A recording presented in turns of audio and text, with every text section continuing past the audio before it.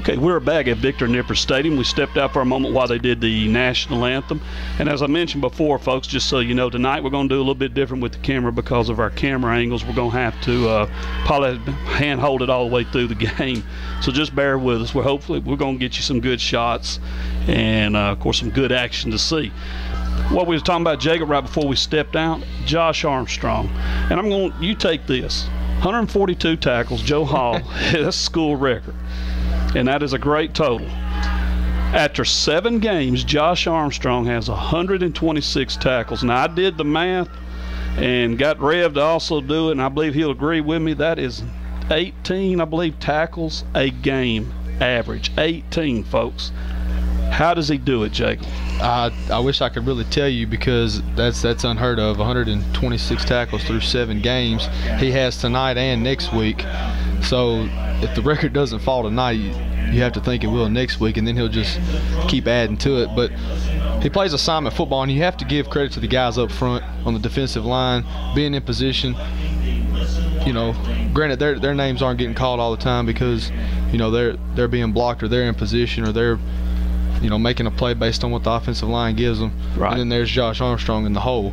But not just in between the tackles. We noticed in Spring Hill, I believe it was 2 weeks ago, Spring Hill tried to run outside a couple of times, and I can't tell you the last time a Dragon team was, you know, allowed people to, you know, run outside of the hashes against them. And, you know, when they take off outside, there's usually one number that's leading the way, and it's number 4, and he's having a great year. But I know the young man. I coached him when he was in the 7th grade during my senior year, and if you were to ask him, he'll tell you that the record's nice, and yes, it'd be nice to have, but anything less than, you know, playing for it all in December wouldn't be reaching the ultimate goal. And absolutely, Josh, watching him last week, there was a couple of plays, you know, from his linebacker position that went away from him completely. And we're trying, of course, Woodlawn, everybody remembers we talked about the Turtle offense. All the players bunched in there, and we're waiting to see who's coming off the bottom of the pile and who's got the tackle. And you're all at once, you look, and here number 4 is getting up, and then you look, and number 4 is getting up. It's over and over and over. I have not seen a Junction City player, and we've seen some great ones, believe me, folks, yes, that flies to the ball the way he does. It is unbelievable. And 126 tackles, you can't talk enough about it, but there's really nothing else you can say except he has a chance tonight, like you said, to get it. If not, by the end of the regular, an average night for Josh, folks, and he is the school's single-season tackle leader. An average night. School receiving records, I guess you could say, are kind of in jeopardy. Robert Armstrong and Randy Cole from the 80s hold most of the school's receiving records. 2 guys that are closing in, and I know this sounds crazy, but we don't have the complete numbers as far as Randy and Robert, so we kind of been holding up. And talked to Coach Carpenter, and he said, well, we'll wait another week, and we're going to verify a few more things to be sure. But 2 guys that are closing in on it is Jarkel Brown and Jamario Bell. Jarkel, career 31 receptions, 658 yards, 12 touchdowns. Jamario Bell, 28 receptions, 428 yards, 9 touchdowns. Talk about those 2 guys a little bit and what they mean to the offense. Well, as we were talking about earlier with, let me find the number here, 12 different Dragons have caught a pass this season. Yes, those 2 are the names that you hear. And, of course, it's a product of the system, you know, changing over to the spread offense last year. And the guys, they run very good routes, but also they have that mismatch factor about him. Of course, Bell, you know, he stands above most people on the football field, and then with the big hands, he can bring down just about anything. And then you look at Jarkel with his speed and just pure athleticism, that contributes to the numbers he's posted throughout his career. But then you look at the other guys, the guys that we're talking about game planning for in the future. You know, playoff opponents, looking at Junction film early to try to get a beat on them. And you see Jarkel and you see Jamario. Okay, what do we got to do to stop these guys? You know, do we play a corner on them and then a safety over the top? That's fine and dandy, but then what about the other 10 Dragons that have caught a pass? I mean, just weapons all over the field, speed, depth. Can't stop it. You can only contain it. And to have those two in the offense is two that you have to key on. You cannot just go, okay, we're going to shut Bell down. And then, well, no, we got to shut Brown down. Well, don't forget, folks, and it's a game-time decision, Junction's offense could have Dancy and Hayes back. And by no means not being callous about it or nothing, they have not been missed the last 2 weeks. When you look at all the weapons Junction City has, and this team is really not clicking yet, offensively or defensively. You know, we talked about the mistakes. When Coach Cartman, it seems it never fails, at some point during the season, his teams get to clicking, get to rolling like they should. It's going to be scary to see what these guys could do. It sure will. I mean, you look at it, you know, the depth that they have and the experience that the younger guys get in these games, you know, the pick your score games, the experience they get on the field. It's just not only this year, but, you know, next couple of years. Yes, this is still predominantly a sophomore junior team with a very good, from the way everybody talks, ninth grade group coming up. And next week we'll be getting into some of that because the freshmen should be coming up. And I hope I'm not jumping the gun, but usually the plan is as soon as they're through with the junior high season, the freshmen come on up, and there's a couple names there we'll talk about. Right now, let's look at the standings, and then we'll get ready for game time. The 8AA conference race right now, of course, the Dragons run the show. 5-0 in conference play, 7-0 overall. Bearden rising, and a big game tonight, I believe, in Cleveland County. The Cats and Bears will be getting it on. Bearden 4-1, 5-1 overall. Or yes, 5-1. Rising 3-1, 5-2 overall. The winner of that game, the 2C. Now, very important, of course, to get the 2C, but keep this in mind. If Junction City should advance, and we studied this the other night, if they advance to the semis, chances are they will be seeing the 3rd seed from the 8AA conference. Could you imagine Bearden or Rising coming to Junction City with a trip to Little Rock on the line? Holy Moses, folks, that's all I can tell you. Strong is 4, 3-1. The Bulldogs still got some bargain. 5-2 overall. They could make some noise and do something. Could end up with a 3rd seed themselves, depending on how things go. Here comes Parkers Chapel. They're 5th, 2-3, 2-5. The Trojans need a conference victory, of course, either tonight or next week. And I'm not sure. I know our season ends next week as far as regular season. I don't know who they have at. I believe theirs finishes up to, or they go out of conference the last week. Trojans need one more victory to get in the playoffs. Woodlawn still making a little noise. 1-3, 1-4. Hermitage and Hampton. Hermitage 0-4, 1-5. Hampton 0-5, 1-6. And the nicest thing you can say there is basketball season is not too far off. Okay. We will be doing trivia. Rev has given me the signal that it's about time for the teams to take the field. We're going to stay here with you and let Mr. Derek, do you need me to get the camera for you, or can you make it up? And we're going to go ahead and get ready for the game. The Dragons getting ready to take the field. Okay. You can hear me now.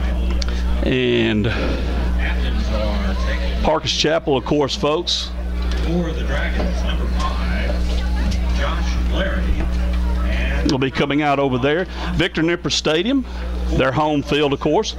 The Trojans have been playing football as far as AAA, I believe, since 2005. 2006 was the first year the Dragons and Trojans met. Junction City won that game 68-8. 2007, the Dragons won 68-0. They didn't play in 2008, or excuse me, 2007 was 68-0. 2008, 2009, Junction City and Parkers Chapel did not play. I believe the Trojans were in 3A at the time. 2010, they got back together. Junction City won at 56-26, and if y'all remember, I believe it was Rodney Larry, 240 yards rushing, 5 touchdowns in that game. 2011, the Dragons won 42-13, and last year Junction City won 62-12. You are watching Junction City Football on the Dragon Sports Network, sponsored by our title sponsor, El Dorado Chemical. We are thrilled to have them as our title sponsor, bringing you all the exciting action of Junction City football. The captains, Jacob, can you get the numbers there? The captains are meeting right now, and the referee talking to them. Number 5 is Josh Larry. We will kick. And number 9, Robert Armstrong with the captains. And you said we will kick? Yes. All right.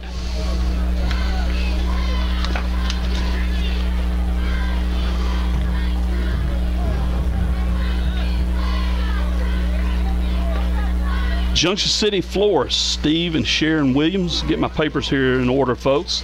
Junction City Pharmacy, McDonald's Grocery, the Accident, Injury, and Injury Center of South Arkansas, Hog Wild Pest Control, some of the fine sponsors of the Dragon Sports Network. We're thrilled to have them.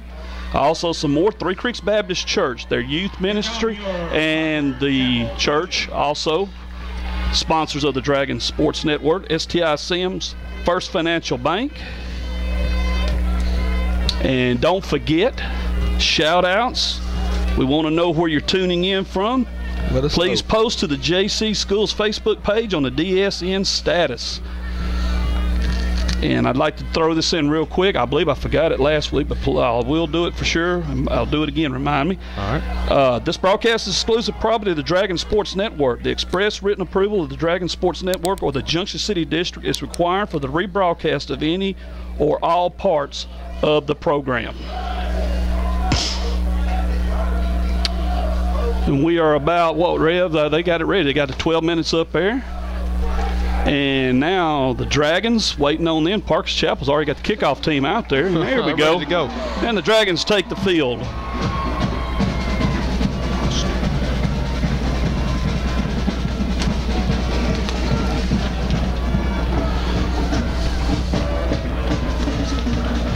Junction City 7-0 in the year, 5-0 in conference play. 21 consecutive wins, 21 consecutive conference wins. Once again, they put that streak on the line tonight.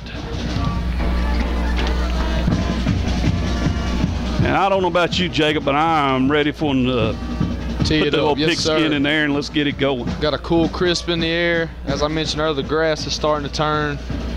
And this is part of the year where every game means something, and you're playing for the next week. Okay, back deep for Junction City. Should be, let's see who all's taking the field here. Kicking up. And I am looking and see. Okay, we're kicking, that's right, I'm sorry.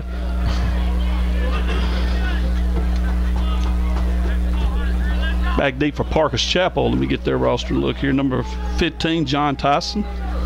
That's what they have listed, but that is not him. Number 25. That is Gill. It is a kind of cross kick. Tyson does get it and is going to be upended at about the 34-yard line, and that's where Parkers Chapel go to work, 1st and 10.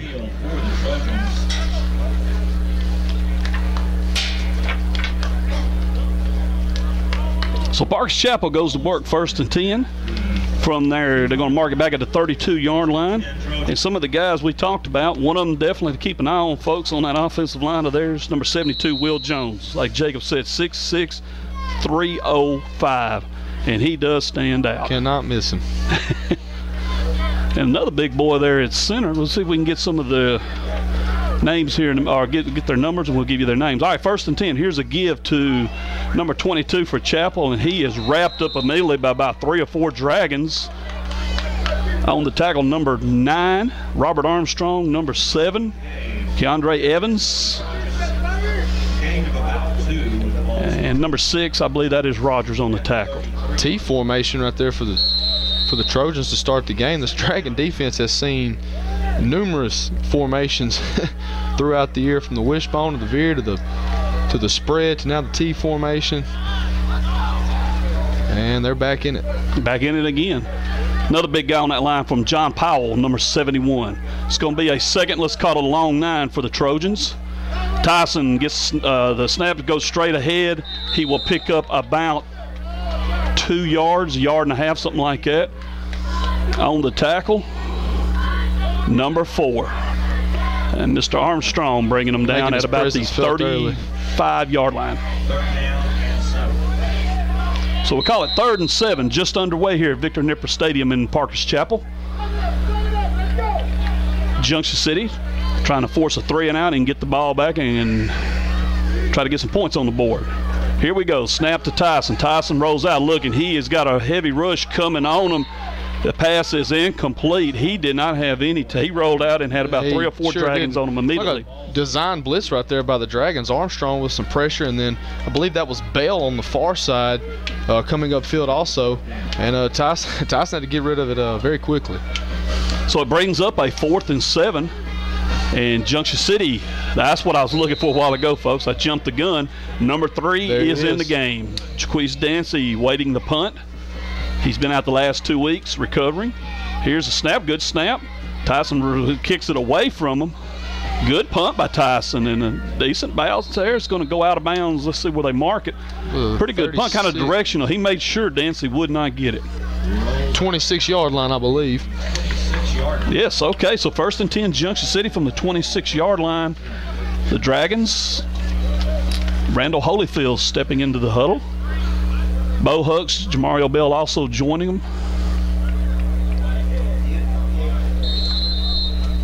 And Jarkel Brown. So the Dragons immediately bringing some Sailor Wilson also in there.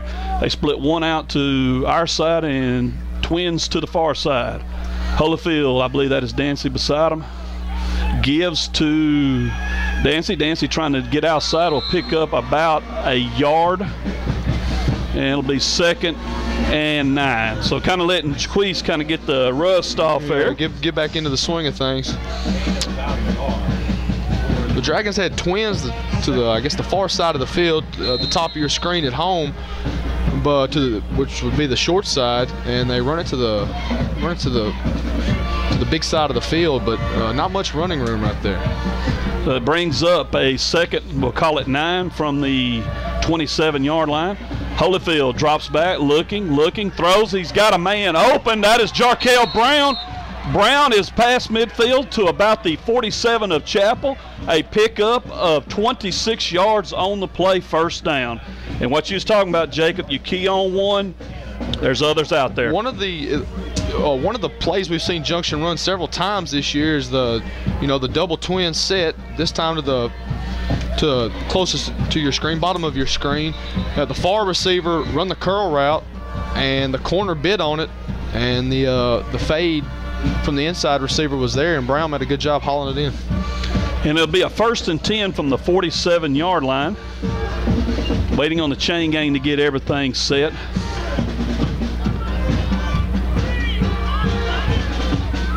Dancy lined up beside Holyfield. Holyfield in the gun now. We got a whistle. And let's see what we have. I did not see a flag. I don't mean one might not have got thrown. They were just, I guess, I don't believe the officials were ready for the ball to be snapped. That's what it was. Okay, here we go now. Holyfield back looking. He's got a little bit of pressure on him. Holyfield wanting to throw. Now he's going to run. Now he throws. And I hate to say it, but he was past the line of scrimmage. He'd been legal. It was easy to save him up here. Been better off running. Yeah. So let's see what the Trojans do. I believe they can decline if they want to. It would bring up a 2nd and 10. And that is the call against the Dragons. He was past the line of scrimmage. But as a coach, you got to admire him sticking to pass first, next to run. Now, granted, in film, on Monday, hey, tuck that thing and get as much as you can. But you do have to admire him for trying to keep his options open downfield. Well, as they would say down at that Outlaw Stadium in South Caledonia, he had some pasture in front of him. He could have picked up several yards. All right, here we go. It'll be 2nd and let's call it 13 to Gibbs to Dancy. Dancy breaking a couple tackles, still on his feet. Finally goes down after picking up about, we'll call it 4 yards there. It will be a 3rd and 9. Hard be at the Trojan 46-yard line. Hard running right there by Dancy. You like to see that. He did pick up about 3 yards. And let's call it a 3rd and 9 from the Trojan 46. And it's good to see them. They're getting Dancy into the flow of things, kind of like we talked about a while ago. Get the rust off and get him rolling. Dragons got twins split to our side of the field. Holyfield throws as Bo Hooks. Bo Hooks with the reception will get about a yard, and it's going to bring up 4th down. It worked earlier in the drive, but the Trojans were not fooled on the little screen route right there. So no gain on the play. Be fourth. Well, yeah, no gain. 4th down and 9. Let's see what the Dragons do. And I do not see any sign of punt here. It looks like we're going for it. Yeah. Junction City will go for it on 4th and 9. Armstrong lined up beside Holyfield. Holyfield on the snap, drops back. He's looking downfield. The rush is on him. He breaks a tackle. He's not going anywhere else, and he will be brought down. And a big stop for Parker's Chapel. That is definitely a big stop. We talk about needing to win one of these next 2 games, and that is the way you want to see your bunch come out if you're the coaching staff for the Trojans. Defensive line getting a lot of pressure on Holyfield early. He was still looking for his targets downfield, and when he decided to run, he had nowhere to go. And you see there also, Woodlawn gave Junction some trouble early on in their game with last week, especially on the defensive line, and the same thing here. All right, low snap, but a give to, let's see, that is number 21, I believe, for Parker's Chapel, Ty Edwards. It'll be a pickup of about a yard on the play, be 2nd and 9. But what I was talking about, Jacob, the Trojans with that size, putting pressure on the Junction City offensive line to keep them out, and about the last 3 out of 4 plays, they have been in the backfield pretty quick. Yes. So it'll be 2nd and about a 9.5 again, the give to Edwards. He gets off tackle, and he got some running room, and will pick up about 6 yards on that play. Yeah, the Trojans right now are doing a good job of spacing the Dragons out. They started out in, as we mentioned, the T formation. And, now they're in the shotgun. Spreading receivers out, and I'm sure the offensive linemen have a couple bigger splits. And right now it's working for them. And they're in a convertible 3rd down right now. All right, we got another run here to the outside, and see who got it. I believe that is going to be, not sure, but I think it was Edwards again, and a nice pickup of about. See where they mark it. There is a flag on the play. Yep, they're huddling there to talk it over. If the play stands, I believe he's got a 1st down. I believe he does. Let's see what we got. The official's getting ready to give the signal. It's declined. 1st down, Parker's Chapel. Penalty is against Junction City. So the Trojans, on their 2nd possession, have got a little something going.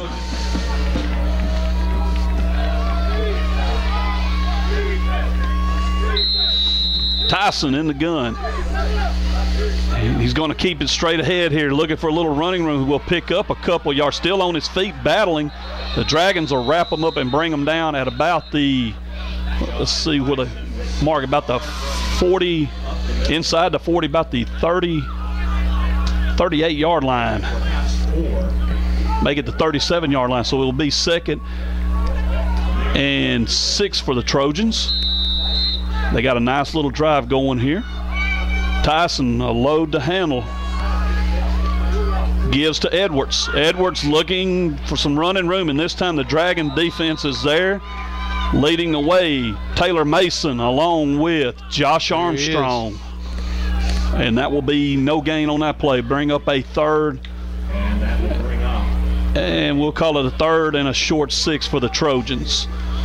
Still in the 1st quarter here, 6 minutes, 24 seconds, no score. Tyson looking over the defense, looks to the sideline to Coach Housden to get the signal. The Trojans using those, right? You can tell folks using those armbands to see what play.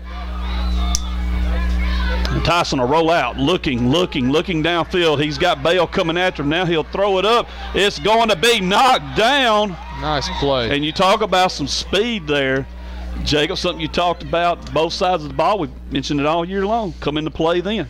Nice play right there to knock it down. Tyson threw into double coverage because I believe Mitchell was on the backside of the wide receiver and threw in a double, but he had a lot of time to throw once he got outside of the pocket. He did, and Bale was coming after him and got blocked out, and he had time to set up and take a shot downfield. Okay, the Trojans facing a 4th down. Let's see what they do. Here's a snap. Here's the kick. Oh. It's going to be a wobbly one that goes out at about the 21-yard line. About a, I call that what, 16, 15 yard, almost blocked. He's trying to directional punt away from Yes, he whoever is. we have back. And as you notice, they shift right there before the snap on the punt to where the snapper is the last guy on the line of scrimmage. And that sets up for a fake opportunity for you Razorback fans out there. Y'all might remember the fake that they ran on their on a punt against against Rutgers earlier in the year, and it worked to a charm. So that's something to look for. It's something to keep an eye on too. They may try it again. All right, Holyfield gives to Dancy. Dancy cuts into the hole now, breaks the tackle. Dancy on his feet gets about, Dancy carries for the Dragons. I'd say about, Jacob, 9 on that one. He had a good gain. Nice run. Ball is spotted on the 30-yard line. Very near a first down, and that's the way you like to see a drive get started, on first down. A big gainer, and that sets up a number of opportunities yes, here. Yes, it does. It gets his confidence back for once. He hasn't played in a couple of weeks, and it gets him going and gets him into the swing of the game. Twins set to the Dragons side of the field. Holyfield drops back, looking. Got a man breaking down the field. That is Jarkel Brown. He's got the reception at the 39. Spins out of a tackle and goes to the 36-yard line. And a first down, and a flag comes in at the very end. That might be a face mask. I believe so, but my luck with officials this year, I'm going to wait and see. A nice ball right there by Holyfield. Nice throw. Got his name there for it. Yeah, very nice ball. And then Brown, as sure-handed as he is, and almost made a move to get out of it. But a great job to secure it nonetheless. I thought for a second when he made that spin, I'm like, watch out, he's going to be gone. Add 5 yards to that. It's at the 31-yard line. It'll be 1st and 10 for Junction City with 5:07 to go in the first quarter. Holyfield back again looking. He's taking a shot downfield. He's got Sailor Wilson, and we got a flag down. And that may be, I'd call it what's old face guarding. Let's see what we're going to have. With some great coverage for the Trojans. Yeah, good job right there. Yes. By the corner, number 7. I believe that's Cates. Good coverage right there to knock the ball away right there at the last second. And we had a flag. They waved, I guess, waved it off. So it'll be 2nd and 10 from the 31-yard line. Holyfield in the gun. Dancy beside him. The give to Dancy. Dancy gets to the outside the 30. Dancy makes a cut to the 25. Dancy makes another cut, still on his feet, steps out of a tackle at the 20. Dancy at the 15. Holy Moses, he's heading for the end zone, and he is in. Touchdown, Junction City. And Mr. Dancy, put that on the highlight reel, folks. Wow. During that run, I was thinking of a one similar that Josh Armstrong had against Spring Hill 2 weeks ago, and I said that's probably one of the best runs you'll see all year. And I think that may have lasted 2 weeks because he was bottled up 2 or 3 times, was wrapped up a couple of more times, and then just found the end zone. I mean, I like to step out. I mean, he just stepped right out of a tackle and kept going. Jarkel Brown on for the extra point. Will Smith, the holder. Good snap, ball's down, kicks up, and it is good. So, 4 minutes, 48 seconds left in the first quarter. The Dragons draw first blood. Our score, Junction City 7, Parkers Chapel nothing. And the Dragons, a 79-yard drive to take the lead. And that's what you want to see, especially after Parkers Chapel had some things going their way pretty fast. And the Dragons, that offense coming out, and what you mentioned in the pregame, Jacob, plenty of weapons to choose from. And the balance of the offense was seen right there during that drive. The Dancy run was set up by the 32-yard completion from Holyfield to Jarkel Brown, and Brown almost scored on that play, but he was taken down, and Dancy took it from there. Okay, Mr. Brown cross kicks it. It's going to be taken by number 21 Edwards. He heads upfield and is hit at about the 34, 33-yard line, and that's where the Trojan offense will go to work, 1st and 10. So now what do you want to see out of that Dragon defense? in the first drive, or I guess it would be the second, the first drive of the game, in the T formation, and then they started audibling into different formations, and it kind of left the Dragons kind of running around trying to get lined up, and you want to be able to see, them, locking in, getting focused, and still staying true to their assignment regardless of the formation that Parkers Chapel comes out in. And one thing I'm hoping we can see is the Dragon, especially defensive line, start taking control of the line of scrimmage here. Trojans have got some beef on that line, folks. All right, now they go under center with Tyson. Here's a give to 22. I believe that is Gill, and he is hammered hard by guess who? Number 4. Keandre Evans also in on the tackle, coming up from his, I believe, his safety position. And that will be a gain of about we'll call it 2 yards there, so 2nd and 8. 4:20 left to go in the first quarter. Junction City just took the lead on a beautiful run by Jaquise Dancy. Okay, the Trojans again, Tyson will go under center. Full house backfield. He's got Edwards, and I have a number, let's see, 22. He's going to be swarmed down. As I looked up, Jamario Bale. Yeah, I believe that was a busted play right there. I believe so. Josh Larry also in on the tackle. A couple of guys. And Owens. A couple of guys looked out of position. As far as the Parkers Chapel offense, a little miscommunication right there. It's going to cost them right here. Yeah, it's going to cost them dearly. Let's see, they had 2-yard gain on first down, so it will be about an 8-9 yard loss there total for the Trojans, and they face a 3rd and let's call it about 18. Tyson drops back, but he does not have time and is swarmed under by the Dragon defense. And it will be another loss about 3 or 4 yards. Bale on tackle. Also getting in there was Will Smith. And it will bring up 4th down, and let's call it about 22 yards for the Trojans. It's safe to say they will punt here. Yes, that's what you wanted to see from your defense. All right, Tyson puts his foot into it, drives it. It's going to take a Junction City bounce and go down at about the 47-yard line of Parkers Chapel. Great field position. And a great opportunity here for the Dragons to roll again. And the defense did what you wanted, kind of took care of business. Parkers Chapel made a couple mistakes there, and they made them pay for it. Flying to the football, definitely. And Josh Armstrong, again, some beautiful tackles there.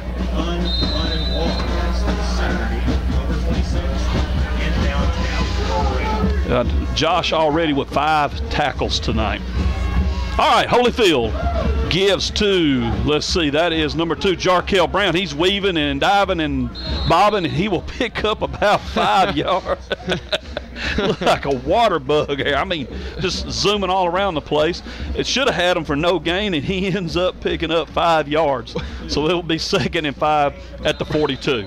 Brown was lined up on the far side of the field, and they brought him in motion, snapped it to him, and handed it off to him. And we talk about his being a good route runner, a good pass catcher, and then you see him right there gain 5 right there on just a little give play. He is a handful to deal with, especially on a pass route, any type of route there. All right, here's a snap that goes straight to Jaquise Dancy, and Dancy's on the loose again, folks, at the 20, 15, 10, 5. Jaquise Dancy, touchdown. Wow, 42 yards, just like it. A direct snap right to him, and needless to say, he did the rest. Yeah, he did. A stop on a dime, and I'll leave you some change. I mean, just... And then again, you talked about the weapons and stuff and everything. Direct snap to Dancy. You got Holyfield there in the gun, Dancy beside him. You got these receivers, Brown split out, Bale, all of them. A direct snap to Dancy. And there you are. So Junction City now up 13-0, 1:49 to go in the first quarter. Brown getting ready for the PAT. Snap, a little wobbly. Smith gets it down beautifully, and Brown puts it through the uprights. And our new score now, Junction City 14, Parkers Chapel nothing. And the Dragons starting to take control here, like we had kind of talked about. You want to take care of business and get things in order, and they're doing it. Okay, need to talk about some sponsors here. Let's start with our title sponsor, El Dorado Chemical. Proud to have them on board. They're bringing you this coverage of Junction City football on the Dragon Sports Network. Our title sponsor, El Dorado Chemical. Junction City Florists, Steve and Sharon Williams. Any kind of floral needs, gifts for the wife, girlfriend, whatever, go see them. All right, Brown ready to kick it off. Again, a cross kick, puts it up pretty high. It's going to be fair count at about the 30-yard line, and that's where the Trojans will go to work. Mr. Edwards fair catching it at right on the 30. And that was a very wise decision by Mr. Edwards to fair catch it. Brown got excellent height on that football on that corner kick, and yes, he did. The Dragon kick team was flying down the field, and that was needless to say, that was a very smart decision to fair catch it. And I believe we're going to re-kick. We're going to re-kick. There was a flag down, and let's see, they're calling all sides on the Dragons. So line it up, let's kick it again, folks. And while we're waiting on that, let's talk about the hometown pharmacy in Junction City and gift headquarters, and that is Junction City Pharmacy. Mr. Leon and Miss Sherry Hines. A lot of gifts to choose from. Any pharmaceutical needs you got, go see Mr. Leon Hines at Junction City Pharmacy. McDonald's Grocery, Mr. Red Henry. Glad to have them on board as a sponsor. All right, here we go. Brown's going to do it again. Get some height on this one again. Puts it back a little further, and Gill's going to take it. Sprinting across the field, trying to get some running room, and is hammered at about the 32-yard line. Did you see who got the line? I'm not sure of the number. I saw a blur. I believe it was it 25? Pravante Avery hammered the Trojan runner at about the 30, let's call it the 33-yard line. So that's where Parks Chapel go to work, 1st and 10 from the 33. 1:41 to go in the first quarter. Junction City up 14-0 on a pair of touchdown runs by Mr. Dancy. All right, here's a give to Edwards. He splits into the middle and is going to be pushed back at about the 35-yard line by about 3 or 4 Dragons. And guess who? Number 4, Josh Armstrong, leading the way, along with, I believe that was number 9, Robert Armstrong. As you mentioned earlier, we were talking about we'd like to see the defensive line start to, not only the Dragon defensive line, but the offensive line too, start to win the battles in the trenches. And so far, the defensive line starting to catch up with what the Trojans are doing offensively. And it's showing, especially on that last drive. Where they had them, I think, 4th and 20. Yes, and here again, you see the Dragons doing the same thing. Tyson, direct snap, goes into the middle, will pick up about 2 yards. Taylor Mason in on the tackle. And it will bring up a 3rd and let's call it 6 for the Trojans. The Dragons doing what they need to do. And like you said, could be setting Junction up for some kind of a trick play or something they may not have seen based on just what they've been doing here so far. Here's a direct snap to Tyson. Again, he runs hard. The young man is a hard runner, tough to handle. He is close to the first down, doesn't quite have it, I don't think. Taylor Mason, Josh Armstrong, and I believe Robert Armstrong on the tackle. He does not have it. It's going to be 4th and let's call it, I was going to say 1, let's call it 2 yard. 4th and 2 for the Trojans. And what would you do here, Jake? You have to go for it because right now you're down 14. They're going to take it to the quarter. That'll be the end of the first quarter. But yeah, you got to think that they're going to go for it now because right now Dancy, welcome back, 86 yards on the ground, 2 touchdowns. So far you don't have an answer for him. So yeah, I'm sure they'll line up and try to go for it. Okay, while we're doing that, tell us about a little banking business, Jacob. One of our sponsors on the Dragon Sports Network, First Financial Bank, is proud to support the broadcast of Junction City Athletics and their continued tradition of excellence. We're the only bank that's headquartered right here in Union County, where our customers live and work. If you're looking for a new way to bank that rewards you, then check out our new Kasasa accounts. Visit us on the web at ffb1.com to learn more, or stop by any of our 7 convenient Union County locations. Do you Kasasa? You should. First Financial Bank, member FDIC, and equal housing lender. Great to have them on board as a sponsor of the Dragon Sports Network. If you're looking for a church home, Three Creeks Baptist Church, located 8772 Haynesville Highway, Junction City, Arkansas. Sunday morning, Sunday school starts at 9, worship at 10, Sunday evening, women and men's discipleship training begins at 4:30, youth at 5, and Sunday evening worship at 6. On Wednesday nights, they had the meal at 5 with Awana for kids, youth, student ministry, and worship all at 6 o'clock. For more information, you can call 870-863-9407 or go on the web at threecreeksbaptist.com. And as always, Three Creeks Baptist Church, to all Dragon athletes and fans, have a safe and blessed weekend, and as always, go Dragons.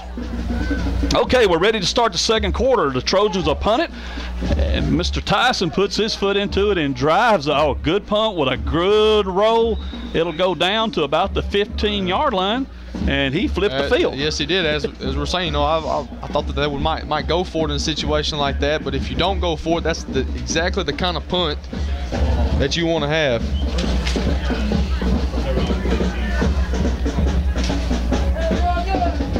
I'm looking for our roster. Junction City roster is what I'm needing. Yes, we have one here somewhere. I was wanting to look over it a minute. Okay, from the 15-yard line, the Dragons will go to work. Tyson's punt covered about 40, I'm going to say about 45 yards. Here we go. All right, now I'm in business. All right, 1st and 10. Holyfield drops back, looks, throws. Bo Hooks has got it at the 20. Good stiff arm of Bo, and he keeps on going down there. Look at Bo Hooks. What a beautiful play by Bo Hooks. That all-season program just showed up to you. They sure did. We're always talking about the sure hands of number 10 right there, but showing a little more athleticism right there after the catch. He probably carried the guy a good 15 yards. And that will give the Dragons a first down at about the 37-yard line. And on that play, a pickup of, what was it, about 20 yards there. 22 yards. Holyfield in the gun, takes a snap, drops back again. He's looking downfield, throws. Through the hands of Jarkel Brown, who had beat his defender and was getting ready to make a move. Yes, he was. That very hard thrown ball right there by Holyfield. You'd like to see that. Putting a lot of fire behind his throws tonight. Very good spiral there too, just through the hands of Brown. He may not have expected it to come as fast as it was coming. But it was moving. It was sure smoking. Was. 2nd and 10 from the 37-yard line. Holyfield looking over Trojan defense. He's got Evans lined up beside him. Wilson in motion. Holyfield drops back, looking downfield. Got a little time now. He puts it up. He's going almost get it intercepted. I'm not sure what he was trying to. He was, I believe, wanting to hook up with Jamario Bell, but put a little too much air under it, and almost got it intercepted. He had Bell underneath, and then he had Wilson, who they brought in motion right before the play, and I believe he run kind of a deep flag route, and he just kind of set it right there in between both receivers. But a lot of time right there to throw. It's what you like to see as we keep mentioning the Dragons winning the battle in the trenches so far. And a good point there, because early on the Dragons have a little bit of trouble with that beef on the Trojan line. Holyfield, there's a mishandle there between him and Armstrong, and he wisely falls on it to bring up 3rd and will actually be 4th down, and it's going to be about 16, 17 yards for a first down. And pretty sure the Dragons here are going to punt it away. Yep, Jarkel Brown back in punt formation. And the Trojans, 14-0, 11:07 going second quarter. Opportunity to get back in it. We got a flag down just as they snap it. And let's see what we got. It's going to be against the Dragons and back them up another, I believe, 5 yards. So it'll be 4th and 23. procedure against the Dragons.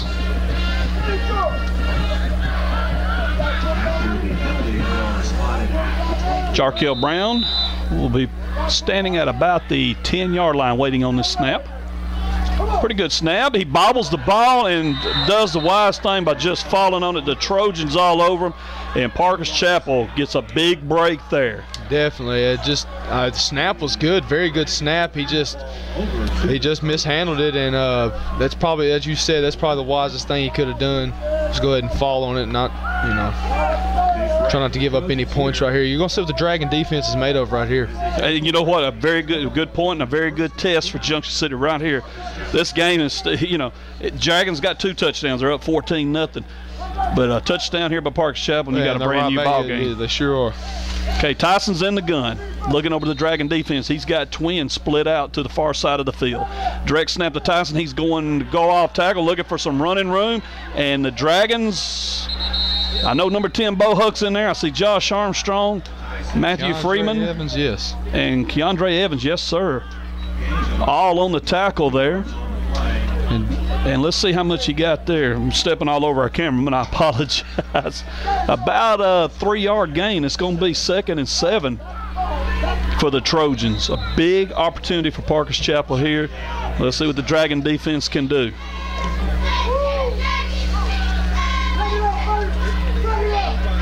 Second and 7. Tyson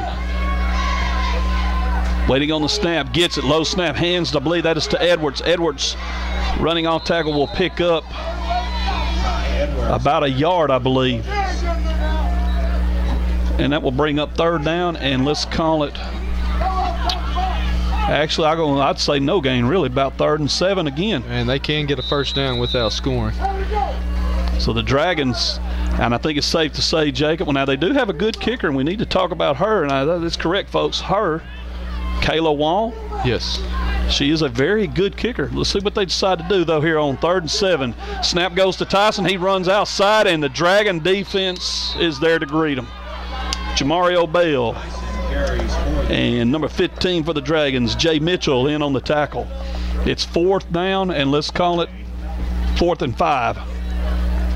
And they are going to kick it. Here she comes. They are going to kick it.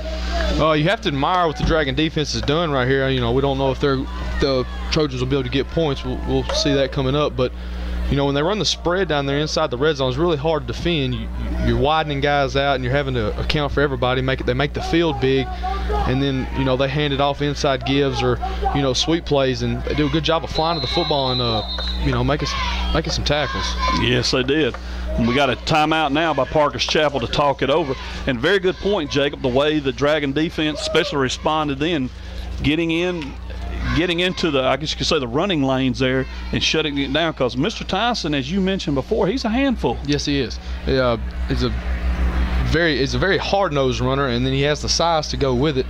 And as I was to hint on what I was saying earlier, when they get down inside the red zone and they remain in the spread, you got 3 to one side, 2 to the other, or 3 to one side, and a single set with a guy in the backfield. You kind of have to widen things out, because if you don't account for them, then they will score. But then when they do decide to hand it off for short little runs, misdirections, gives, things like that, it makes it tough on the linebackers and the D linemen to get in position. But the Dragons, good job right there.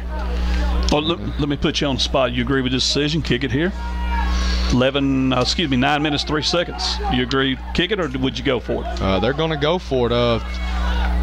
Okay, they brought her out. Now they call timeout, and then now they're. Well, she started back out on the timeout. Then she come out. They are going for it. Trojans. Here we go. Tyson drops back, looking, throws over the middle. It's intercepted. Number 15. That is Mitchell. He is going to the 45. He's at midfield. He is heading to the house, ladies and gentlemen, with an escort to boot. Touchdown, Junction City. What yard line did he pick it out? Hey, that was at the 1. That is the longest interception return in school history. 99 yards. Holy Moses, what a play. He might have got that in there. It was hard to tell. He might have took that out of the end zone. I'm not sure, but one thing's for sure, he was coming across. He was at the 1. Okay, wait. 99, 102. What does it matter? Get the man some oxygen. 6 points. It's Yes. 6 Either way. Yes. And a big play by the Dragon defense. Here comes Jarkel. They was waiting on him to get ready. Dragons in the old swinging gate. Now they're ready. Will Smith kneeling down for the hold. Here's a snap. Good snap. Ball's down. Kicks up. Count it. Our new score with 8:46 to go in the first half. Junction City 21, Parks Chapel 0. Talk about that momentum swing. Well, in they say hindsight's 20/20. You probably would like to take the 3 points right there, and then Junction turns it around on them and goes 99 for the pick 6. And I don't know if you felt it, but the momentum did swing. When Mr. Mitchell come by here, I felt the breeze and momentum going with him. And I mean, Coach Hounds, you know what he's trying to do. Yes, Hey, I got to roll the dice. I got to roll the dice because I mean, as we keep saying, there's no answer for Dancy right now. They can't seem to cover Brown. The Dragon offensive line is giving Holyfield a substantial amount of time to find his targets and to throw the ball, unlike their first 2 drives. And you have to go for it. You have to go for it in that situation. We got a Dragon offsides on the kickoff, so they'll redo it. And you're right. I mean, if you get the 3, it's 14-3. If you get the first down or you score, you're 1 score away from tying it up. Yes. Against the #1 team in your conference, #1 team in the state, one of the best teams in the state. Let's just say you roll the dice and you got to stand with it. And of course, people hear this and like, man, that's all they seem to talk about. There's that speed again. Well, you just seen it, 99 yards. 99 yards. If that's not a and great example, then And the next 3 guys after him were Dragons. Yes. Okay, the penalty's going to back us up to the 35-yard line. And waiting on the kick. Here we go. Cross kick, and it's going to be taken by the Trojans. That is number 3. And he is hammered by number 8, Holyfield. And I mean hammered hard at about the 35-yard line, and that's where Parks Chapel will go to work, 1st and 10. The return man was number 3, let me see, Gage Taylor. And I mean he didn't hesitate, took off with it. You gotta like to see that. Your quarterback running down there, wanting to get in on the action. So the Trojans, let's put the ball, see what officials put at the 37-yard line, and that's where they'll go to work. 8:41 to go till the half. Junction City in control, 21-zip. Tyson straight ahead gets the snap, goes straight ahead, and is brought down by a host of Dragons. In there, let's see, number 67 for Junction City on the tackle. It's Marquise Singleton. Number 40, Jamario Bell, also in there. And a pickup of about 3 by Tyson will bring up 2nd and 7 from the 40-yard line. And Junction City, you can see things starting to go as they should now. Yes. #1 team in the state, this is how we should play, defending state champions. Starting to see it take hold. Dragons bring about 6 up to the line. Here's a give to the halfback, and there's nowhere to go. Yeah, just 1, 2. Let me count them. And guess who's leading the charge? Number 4. 1, 2, 3, 4, 5, 6, 7 Dragons in on that tackle, Jacob. And he definitely had company with him. Right now, the Trojans just seem to be really not sure what to do offensively. Give a lot of credit to the front 7 right there of the Dragons. Just flying to the football. And I noticed getting in their gaps, getting where they need to be. If they don't make the tackle, somebody else is. That's right. And what I was fixing to say, the Dragons now starting to substitute some.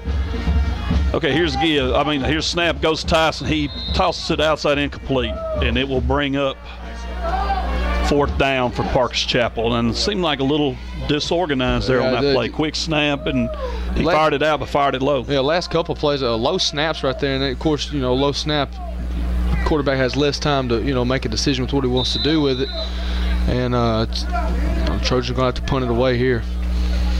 Dropping back deep is number 3, Jaquiz Dance. He'll be standing on about the Dragon 30, and again they try to kick it away from him, but this time it's going to backfire as the ball rolls back. It hit at the 40, about the 48, and rolled back over to the Parks Chapel side of the field, giving the Dragons excellent field position to work from. A 4-yard punt. You're kidding me. I'm not kidding you. 4-yard punt. Wow. Okay, and what I was going to mention a while ago, Jacob, and let's touch on this in a little bit.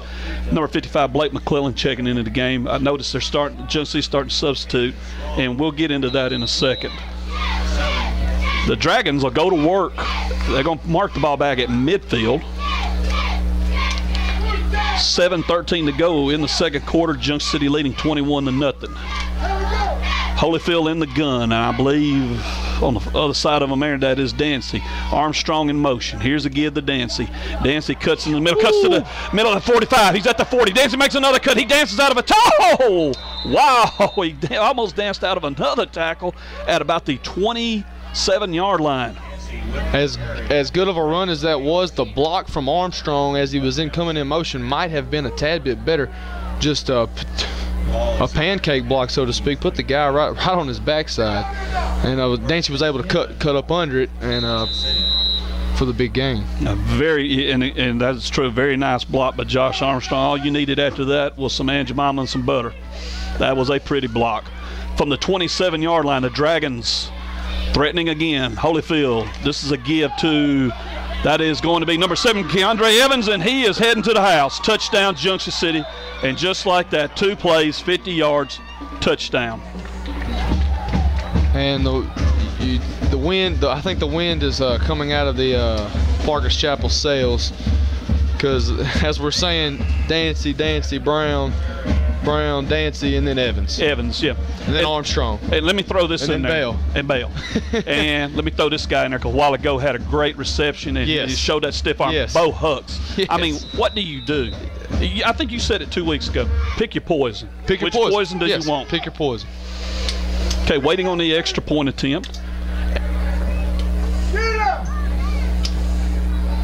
Good snap. Holds down, kicks up. And with 6:45 to go, that extra point being good now makes it 28-0 Junction City. And let me say this, folks. I mean, you're seeing what we're seeing. But Parker's Chapel's playing hard. They come out playing hard. Coach Hounsden, when I talked to him today, yeah, I know what we're up against. He come out and said it. But our guys, we still have a chance to do something in the playoffs. And I'll tell you something right now. When you play a Junction City, a Rise, and a Bearden, and you make it to the playoffs as a 5th seed, you don't fear anybody else in the state. You don't, because you're playing in, as you said, the best conference in the state. That's another thing I want to hit on. Strong as the 4th seed. That is a dangerous bunch when they get into the playoffs. You got that very right. dangerous bunch. Well, let me throw this at you. 2011, when they won state, they went in as a 3rd seed. They had every game. The kickoff there, folks, was fair called at about the 31 yard. They're going to mark it on the 30 by Gage Taylor. They went in as a 3 seed, and most people wrote them off. And the next thing you know, we're up there watching Memorial Memorial getting ready to take on undefeated Carlisle. And they beat Stuffins out of Carlisle. They sure did. From start to finish, there was a no-doubter. That shows the power of this conference, what you face every week. The teams that are not doing as well as their fans would like, you still see talent out there. It might not be as much as this team's got, but there is talent on every team in this conference. And you look at Parker's Chapel, with Coach Hounsden trying to build this program back up. There's several guys that you can build around. Okay, from the 30, Tyson gets direction. Now the ball is fumbled. He was trying to hand it on. Let's see who got it. I believe it's They're signaling Junction City. Marquez Owens, I believe. And you are correct. We got the officials holding everything. There we go. There's the stuff. Let's say he's just a miss. I guess a misgive on the handoff. I'm not really sure. I believe so. It looked like his knee got it. Yeah, the ball just popped out, and the Dragons are in strike, which I don't know of anywhere on the field where Junction's not in striking distance, but the locker room maybe. This would halftime. This would definitely be the striking distance for the Dragons. Okay. Randall Holyfield in the gun. He's got Armstrong beside him. Drops back. He's looking downfield. He's wanting to take a shot down there, and it's going to be incomplete. He was going for, I believe that was Bo Hux. Yes, Bo Hux. Cates once again with great coverage right there. He had a good play on good coverage play on Sailor Wilson in the first quarter. Kept a ball from kept from a touchdown. And that'll bring up a 2nd and 10. You mentioned we was talking about Randall in his passing. You know, a couple of weeks ago, you was talking about how crisp his passing has looked. Every game he is steadily, even since then, you can tell he's getting more and more. And Coach Carpenter mentioned this one time. He's getting more comfortable in his role and in this offense. All right, here's a give to Armstrong. Armstrong is breaking.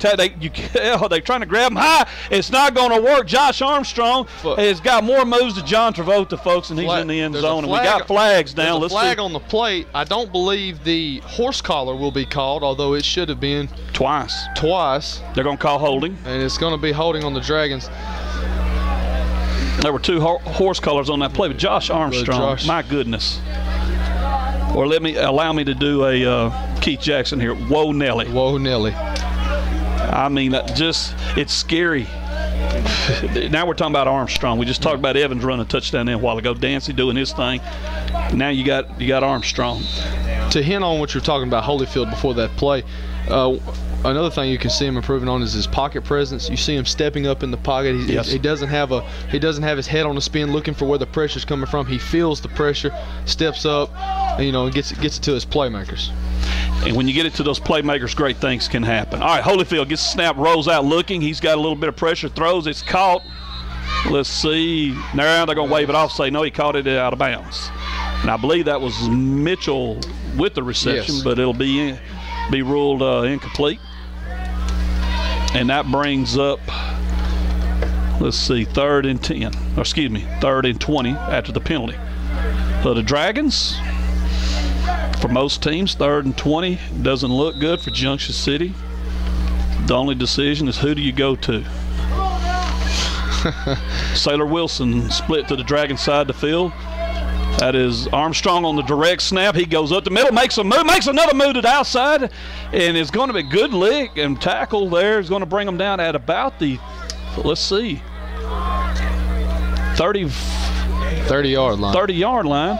It's going to be 4th down, but very doable for this Dragon offense. Let's call it 11 yards needed for a 1st down. Let's see what Coach Carpenter is going to do. I believe he's going for it. Bo Huck's checking into the game. He's got Brown in there already. Bale. Hucks will split out to the Dragon side of the field. Bale and Wilson split to the Parkers Chapel side of the field. Armstrong lined up beside Holyfield on this 4th and 11. Holyfield drops back. He's looking. He throws. The receiver had fell down. He was going for Bo Hucks. Bo had slipped and fell. So it brings up 4th down. That brings up a change of possession, and the Dragons will give it up at the, we'll call it 30-yard line of Chapel. So opportunity there to add some more, actually to get ready to set the mercy rule into effect, and it all fails. 5:31 to go till the half. Junction City in control, 28-0. And real quickly, folks, let me say, STI Sims, a proud sponsor of the Dragon Sports Network. All right, Tyson gets the snap, looks, throws. It goes through the hands of his intended receiver. That was 25, Gill. So it brings up 2nd and 10. STI Sims, one of the world's leading integrators of emissions and opacity monitoring systems. They have over 140 years combined experience in this field. You can depend on STI Sims when it comes to maintaining uptime and compliance in your air emission sampling and reporting requirements. A proud sponsor of the Dragon Sports Network, STI Sims. All right, here's a direct snap to Tyson. He hit the middle for a couple yards. A busy man he has been tonight. Yes, sir. I would say 80% of their runs. Yes. If he's not tossing it around, he is one of the key guys that's going to run it for him. Tell you somebody he reminds me of, Jacob Mediate. Yes. Size and all that. Reminds me of Mediate. Hard-nosed player for the Trojans a couple years ago. Here's a snap. Tyson drops it and is going to pay for it. He picked it up and started trying to get on outside, but he's brought down by number 9, Robert Armstrong. Jamario Bell also in there, and number 70 for Junction City, a big man, Corey Kemp, also in on that play. And it brings up a 4th and 15 for the Trojans. Low snap once again cost him.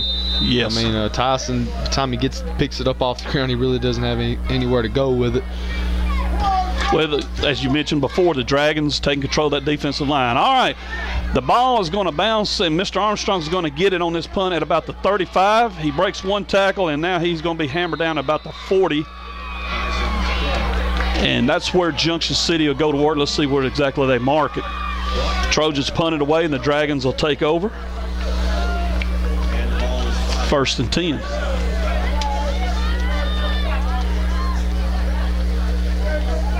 Four minutes, 14 seconds left in the second quarter.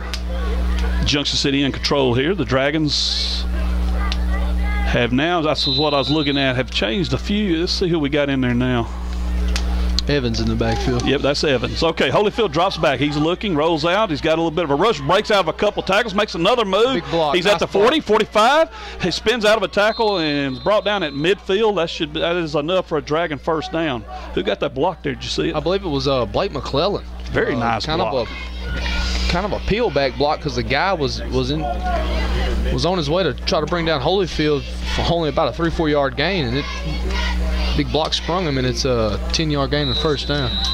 And ball squarely at midfield. 1st and 10, Junction City. Dragons looking to add some more as we hit the 4-minute mark. Holyfield takes a snap, looks, throws. Bales got it. Nice catch at about the 40, I believe that's 41-yard line. Which should be good for about 9 yards. They're going to mark it at the 42. So 8-yard gain brings up a 2nd and 2.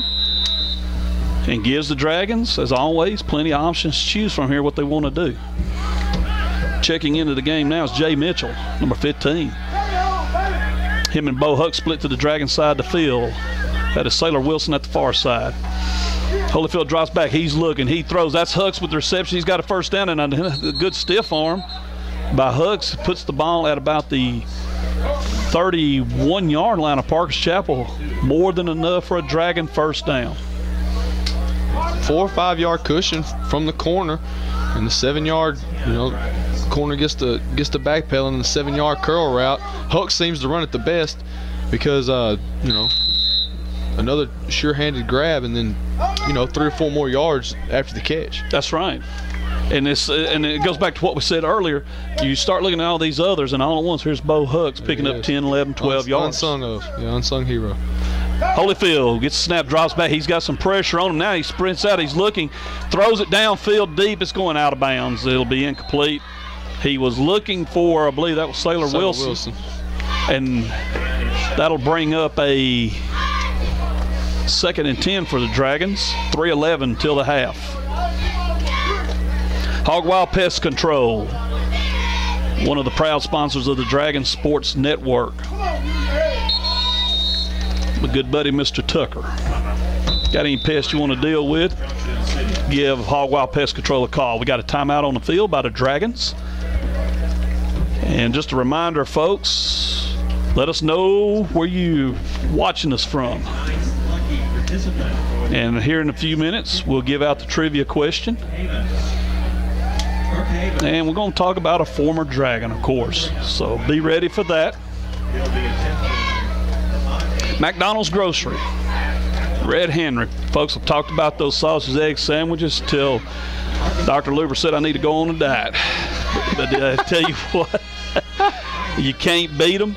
But not only that, you got everything you need at McDonald's Grocery. Gas, groceries, any catering needs. If you got a family get-together, church social, business, whatever, give my friend Mr. Henry a call at McDonald's Grocery, a proud sponsor of the Dragon Sports Network. Okay, the Dragons back on the field after this timeout. They're going to face, like I said a while ago, a 2nd and 10 from about the, got a rough angle to deal with here, about 30-yard line. All right, Holyfield rolls out. He's looking downfield, got a heavy rush on him, and he's going down. 3 or 4 Trojans there in on the play, including number 81, Jess Parker. And I believe that was number 5, Logan Harbor, also in there on the tackle. And the Dragons will lose about 12, 13 yards on that play. That's what you don't want to see. It's what we're mentioning in the pregame about, kind of letting your guard down, not necessarily taking a play off, but, you know, you got to keep that momentum going. Got to keep the focus in place. That's right. All right, here's a give to number 4, Josh Armstrong. He swings it outside, now cuts back toward the middle. Josh Armstrong, does another move. He's still on his feet, folks, weaving and bobbing and diving. And he's going into the end zone. More moves to John Travolta on Saturday night. Touchdown, Junction City. Josh Armstrong and hold every. And they're going to bring it all back. Lego block on the Dragons, all for naught. Mr. Armstrong had another highlight. Yes, he did. Had it stood, I think he would have raised Dancy's run earlier right there. I think. Who knows? Them two may have a little bet going. Who can have the most explosive run? Just the balance that he displays right there. He almost shook himself, but was able to keep his balance and then make a couple more moves to get into the end zone. But as he said, all for naught. And good gracious. Oh man, it's about a 30-yard penalty. Yeah, he's running out of real estate here. Yeah. If we had a real estate sponsor, I could throw them in right there. Okay, here we go. 3rd down from the Dragon 42. Here's a give now to, that is going to be Keandre Evans. He runs over a Trojan, that is Gage Taylor. And he'll go down up to about midfield, and it's going to bring up 4th. And still a long, long ways to go. 4th and 15, 20, about 30. Down and 30. Yep, 4th and 30. They put the ball on the Dragon 49. Junction City, of course, going to punt it away. Jarkel Brown in punt formation. 4th down. 1:39 to go till the half. And we had a guy, there you go. Mr. Mason gets in there now. We're ready to go. Here's a snap, pretty good snap. Jarkel puts his foot into it, lost it up pretty high. He's going to get the roll here. Well, it kind of goes a little sideways now. But it will get it down to about the 21, 22-yard line of Parks Chapel where the Trojans will go to work. With 1:19 to go till the half. Junction City leads 28-0. Dragons in control. Pretty much the whole game. Well, after the first few possessions, they took control, I guess you could say, and have been handling it ever since. And now the Trojans, of course, would love to get a little something going here before the half. John Tyson in the gun. Got 4 receivers out. Low snap again, but he handles it well. Looking, he's wanting to put it downfield deep, but the Dragons are on him, and down he goes. And I believe that was Jamario Bell bringing down John Tyson. A big loss on the play. And let's see, it's about 2nd and 20 for Parkers Chapel. And folks, I'm going to go ahead and give you the trivia question here as we get near the half. And like I said, we're talking about former Dragon football players. And this one in particular, in fact, Jacob, I'm going to let you handle the trivia question, you don't mind. All right, here it is. What former Dragon played at the following stadiums, and during what years, of course, did he play at these stadiums? They are Sun Devil Stadium, Cal Berkeley, the Rose Bowl, USC's Coliseum, and Alston Stadium. All right, the Trojans run a play here. The ball is fumbled. Let's see. I believe Parks Chapel. No, they didn't. The Dragons got it. So Junction City football, and the Dragons will have a chance to put the mercy rule in place for the second half here, because it is deep, deep, deep in Trojan territory. The 11-yard line, I believe, is where they're going to put it. So Junction City with a 1st and 10 at the 11-yard line. Trying to see if I can get to, there we go. I can see the clock now. Just ain't got a great angle here. 38 seconds to go. All right, Holyfield gets the snap, drops back, looks, lost it into the end zone. Got him. Touchdown. That is to, I believe, Jamario Bell. And one play, 11 yards. It's 34-0 Junction City, pending the extra point. With the reception in the end zone. And you couldn't have asked for a better. He kind of handed it to him right there before half. Parks Chapel was going to have to, I guess, punt it back, and Dragons would have had to have covered a lot more ground to try to get the mercy rule before halftime. But then they get it inside the 15 in one play. Holyfield hooks up with Bell right there. And that pretty well sums things up. You can see the Trojans just out. Okay, now the Dragons, here we go, the fake. They throw it, Bale falls. Oh, they lofted it to him. They're trying to get the 2. Something to put on film for future opponents to look at, and Bale tripped and failed, backing up trying to catch it. So the score remains 34-0. Hold everything on the mercy rule for the time being. Yeah, let's put a hold on the mercy rule. All right, Junction City adds another quick 6 points there. They're up now 34-0. And go over our trivia question one more time while they get ready. What former Dragon played at the following stadiums, and during what years did he play at these stadiums? Sun Devil Stadium, Cal Berkeley, the Rose Bowl, USC's Coliseum, and Autzen Stadium.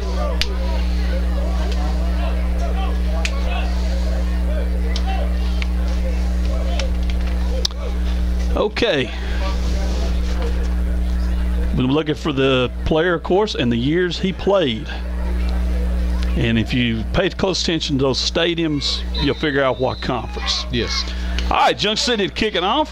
Going to kick it kind of cross again, high and deep. Let's see. It's going to be fielded by number 6, I believe, the Trojans. He's sprinting across the field trying to look for some running room and goes down hard at about the, let's see, 37-yard line, folks. Let's call it that, 1st and 10.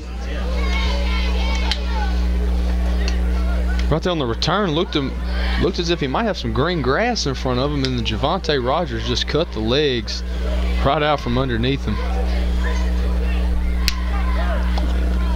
And the Trojans will have time for a couple of plays. That's it. 25 seconds left to go. Tyson in the gun. He's got 3 receivers out, and the snap goes straight to him, of course, and he just run it right into the middle. He's breaking a few tackles, but well, he's still going. About 5-6 Dragons in there trying to bring him down. Let's see what they mark, about the 41-42-yard lines. The clock running. It's under 5 seconds now, and I believe that's going to be the last play of the first half. And that'll wrap it up here at Victor Nipper Stadium in Parkers Chapel. It is halftime, and our score, Junction City 34, Parkers Chapel nothing. And we're going to leave. We're going to stay right here for a minute, folks. In fact, there, just leave. We're going to leave us up, and here in a little bit we'll step aside, but we'll leave it up so you can see the trivia question. And kind of sum up the first half for us, Jacob. What do you think about how things went? Let's start with offense, Dragon offense. Yeah, first couple of drives of the game, you could tell that, you know, each team was trying to fill the other one out, both kind of going back and forth. And then the Dragons, I believe it was a Dancy run, got him on the board first. And, you know, he did score twice in the first half. And we'll get the yards to you here in a minute. And then highlighted on the big 99-yard interception return for a touchdown. You kind of put your defense in a tough situation. It was a good snap on the punt, and it just went right through Brown's hands. You know, that stuff happens. So the defense takes the field, you know, 15 yards from a touchdown, and then Parkers Chapel calls timeout on 4th down. They're going to kick it, and then they decide to go for it, and then, as we said, I believe it was Jay Mitchell. Jay Mitchell picked it off and went 99 yards to the house for the Dragons. And, you know, pretty good first half for Junction City. Up 34-0. You know, still some mental mistakes. That stuff will happen. You know, it'll be stuff you can work on and see in film. You know, Armstrong had, I believe, a couple of big runs that, you know, were called back, holding penalty on one, I believe, clipping on another. But that's the kind of stuff you just got to realize when the young man's in the open, which in whoever's defense it was that made the holding or the clipping, he really was never in the open. It was him in his flashy running style, making people miss, and, you know, doing what he had to do to get to the end zone. But overall, for offensively for the Dragons, the first half, you know, a solid performance, and it'll be curious to see what goes on in the second half. What guys they have where, who all they have, you know, lined up in different positions. Defensively, Junction City,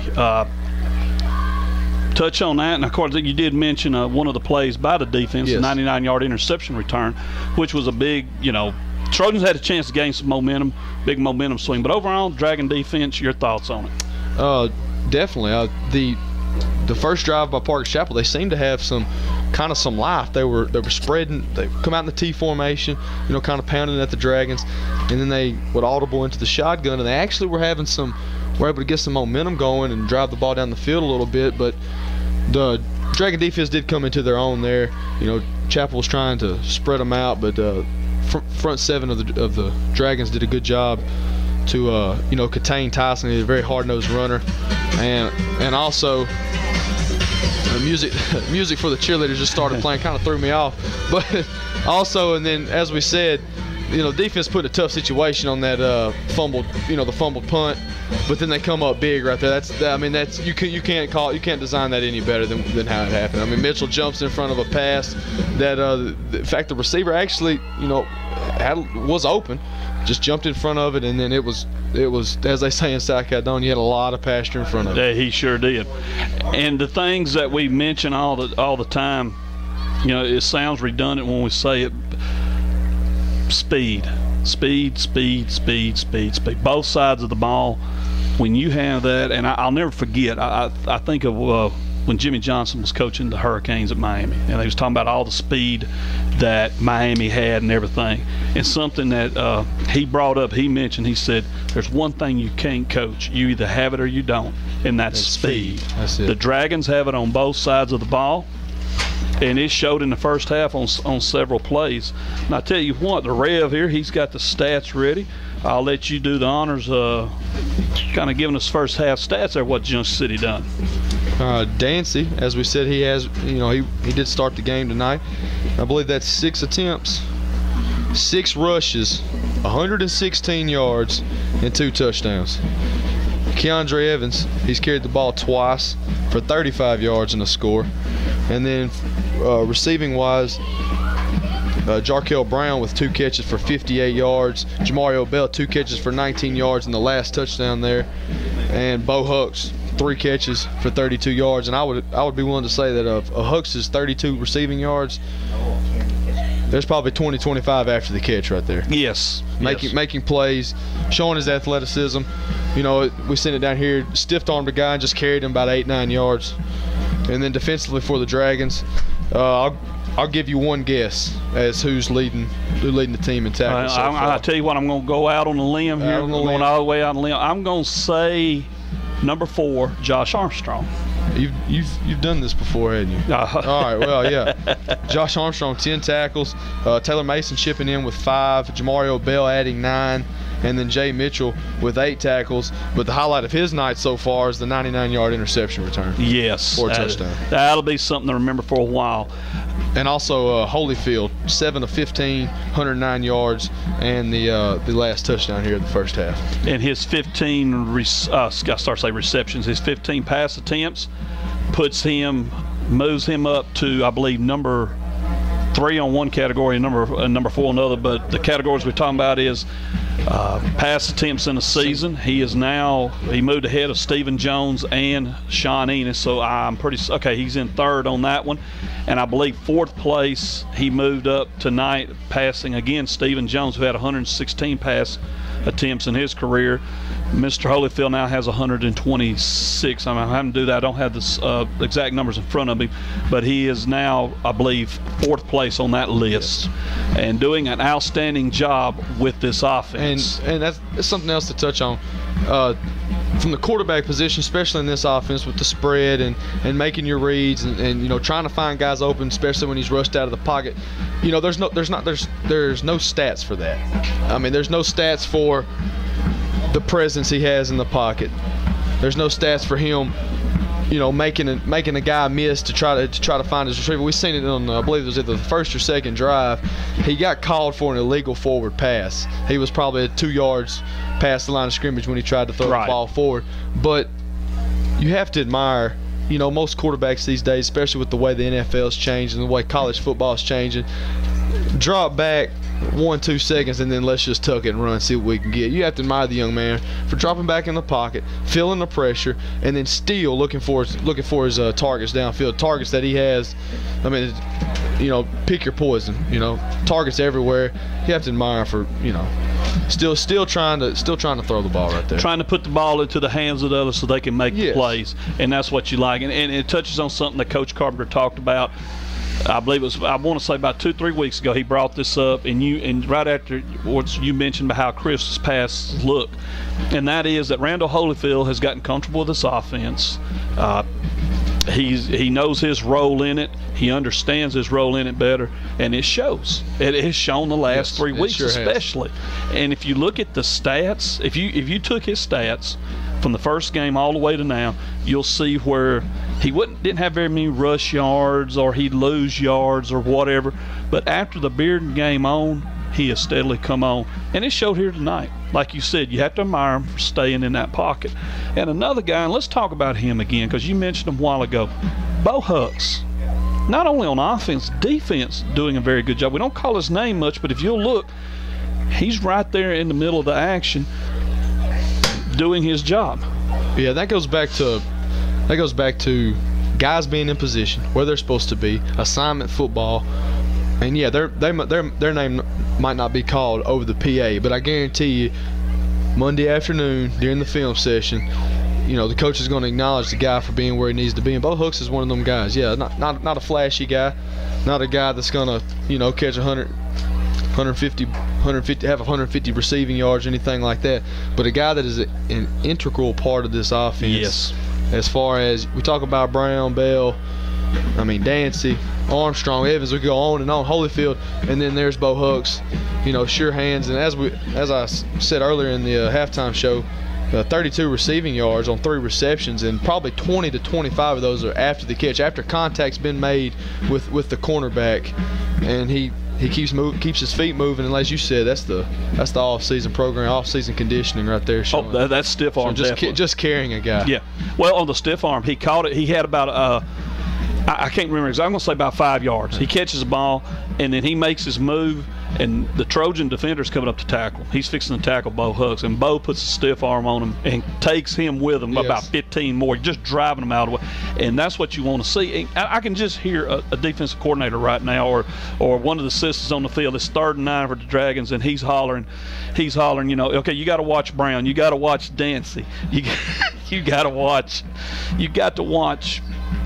Armstrong, and here's Bo Hux, gets the ball, picks up another 8-9 yards, gets the first down, and that defensive coordinator or the assistant's hollering, oh, dadgum, that guy, there's that guy. Yeah. And like you said, a very important part of this offense.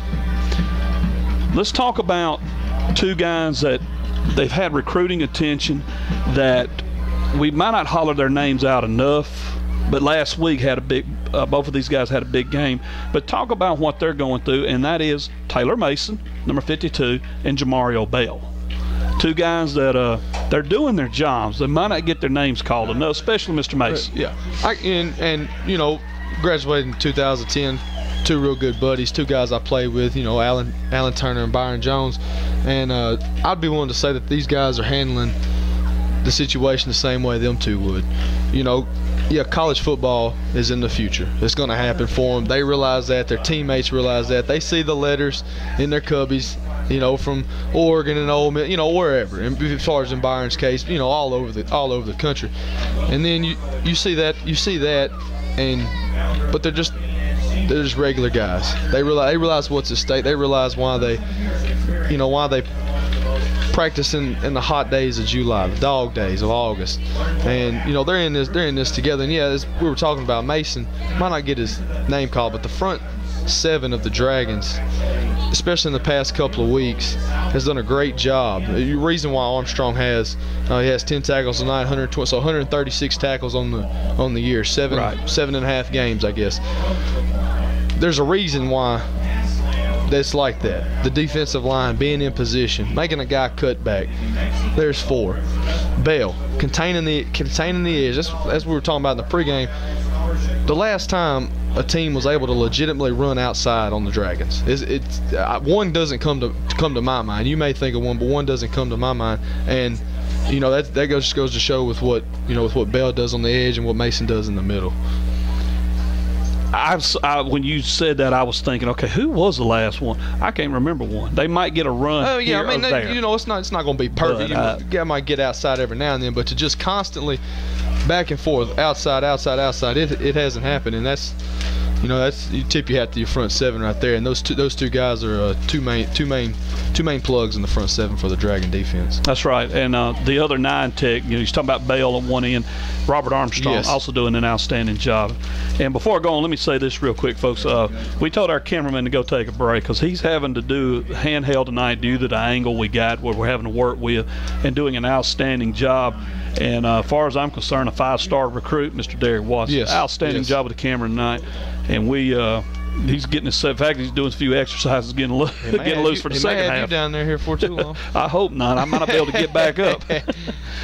Well, we talked about the defense, talked about the offense, and I'll let you do your Jim Moore imitation here. Let's talk about the playoffs. Yes, let's talk about them. Are you kidding me? It's almost time for the playoffs to begin. Time. I mean, we can't say it enough. You know, we're up here in the press box, so to speak, but you know, it's a cool, crisp night outside. You know, I keep saying it, but it just drives me. Grass is starting to turn. It's just got that playoff smell. It's in the air, and it's here, and time's coming. Okay, here's the question I got for you. The 8th game of the season, the Dragons have one more, and of course they will not play the Norfolk game. Norfolk canceling their season. As the 1 seed, which they're just about assured of getting, is 34-0 at the half. Let's go ahead and say it. Yeah. They're going to have the 1 seed for the playoffs. Here's the thing that really gets interesting. When we looked at the playoff bracket, Junction City could open up this season with possibly their toughest second-round opponent ever. And it's a game that if it happens, and chances are it's going to happen. And I asked Coach Carpenter about it, and he was kind of like, well, you know, I don't really want, and then he goes, yeah, it's probably going to happen. The Gurdon Go Devils. And Gurdon, of course, going into the night, I believe was 7-1. Their lone loss to, I forget who's leading the way, I believe Dirks is. Yes. I believe they've already played Dirks. That's where their loss is at. I'm not sure, so I won't go any further than that. But we could see the Go Devils coming to town. The Dragon staff has taken a look at them. I'm pretty sure has already looked at some film, and it's got their attention. If they get by that game, the semifinals would possibly be the Bearden or Rising, depending on who wins tonight's game, I believe, in Cleveland County. I don't know who in between those, I'm not sure, but let's start with Gurdon. Okay. You're Coach Carpenter. I'm just put this question to you. What do you do to take care of the regular season and get your team ready, knowing what they're going to face in less than a month, but also with about a 20-day layoff in between your last game and that second-round game with Gurdon? What do you do? Well, one thing's for sure, you can't do anything. You can't do anything different. I mean, there's no really need to change anything up. Stop doing this, start doing this. You just got to treat it.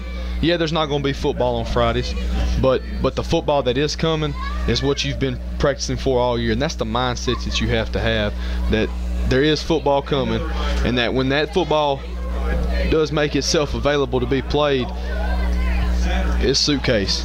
You know, you pack it up, win or go home, so to speak. So you just got to stay within yourself, keep guys healthy. Especially next week, you may see, first halves from guys, and then, kind of choke it down and kind of end the regular season with younger guys getting some experience, getting some valuable experience and playing time, and then you just take it 1 week at a time, because as you were mentioning, that's a heavy workload right there that could possibly happen in the playoffs with Gurdon, and then a quality. You have to say it's a quality third-round opponent, because I mean, to make it that far, quality third-round opponent, right? And then a conference opponent in late November, Bearden, Rising.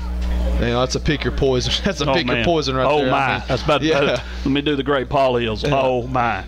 Okay, our trivia question. Do you have it in front of you there? You want to read it one more time? Shout it out there to them. We have a winner. But we do. If we have a winner. Here's the question. And I'm not surprised who it is.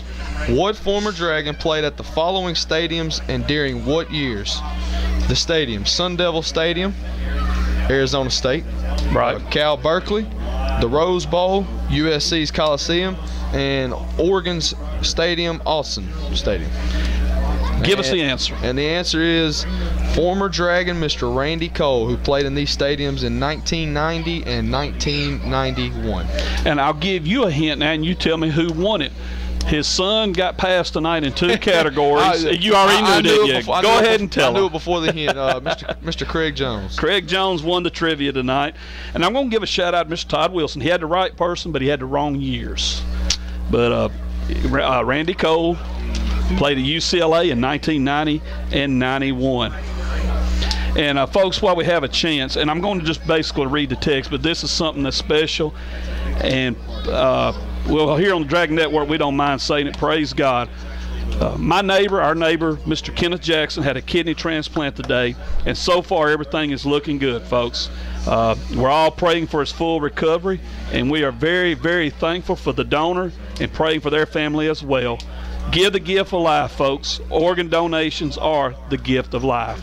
And I tell you what, that just, you couldn't cap off a great evening any better than that. And our thoughts and prayers with the Jackson family and with the person that donated the kidney to help their family too, to help Mr. Jackson.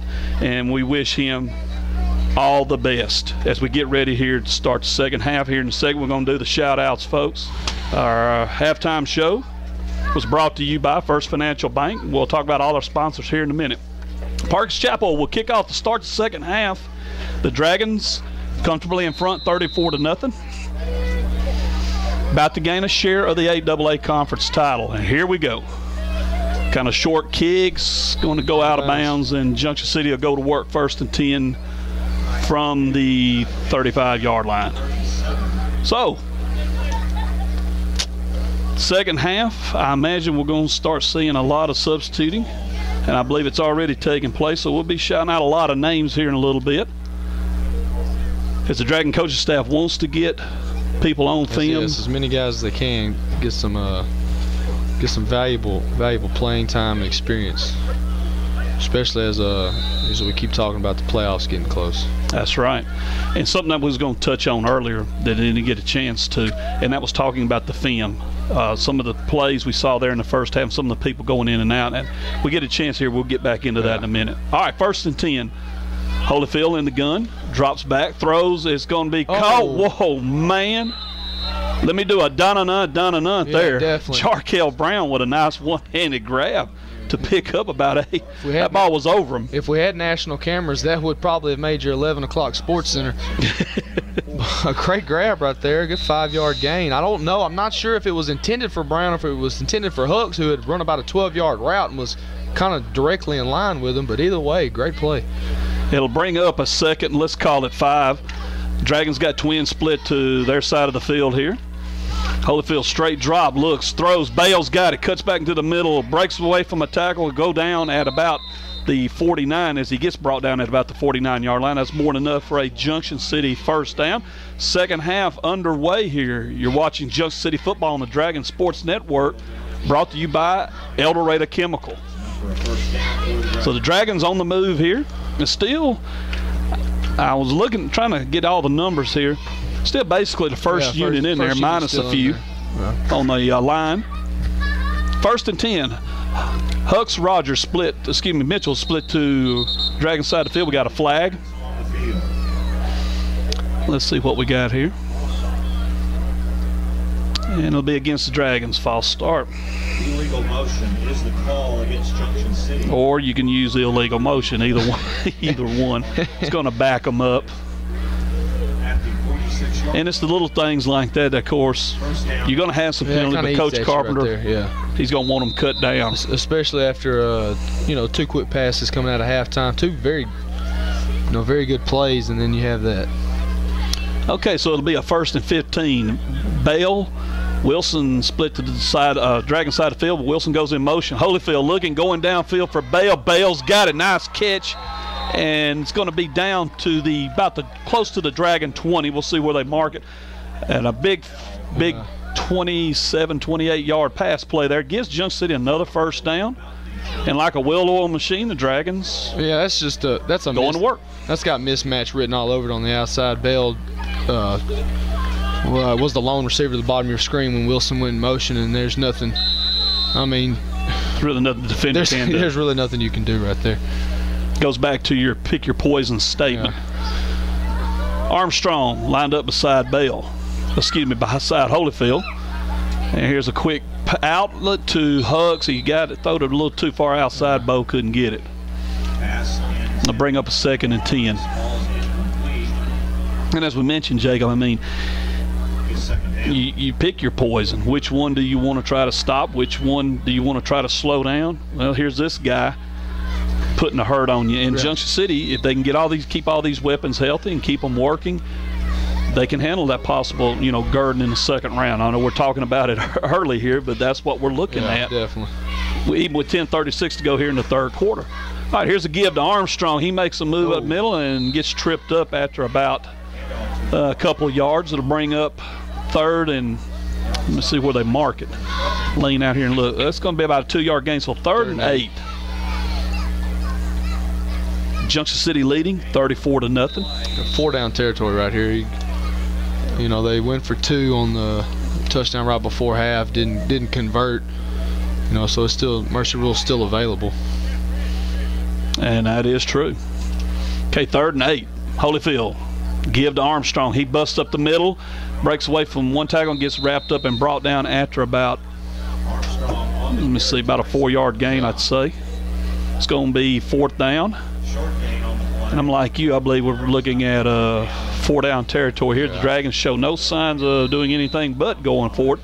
We're going to call it 4th and about 5.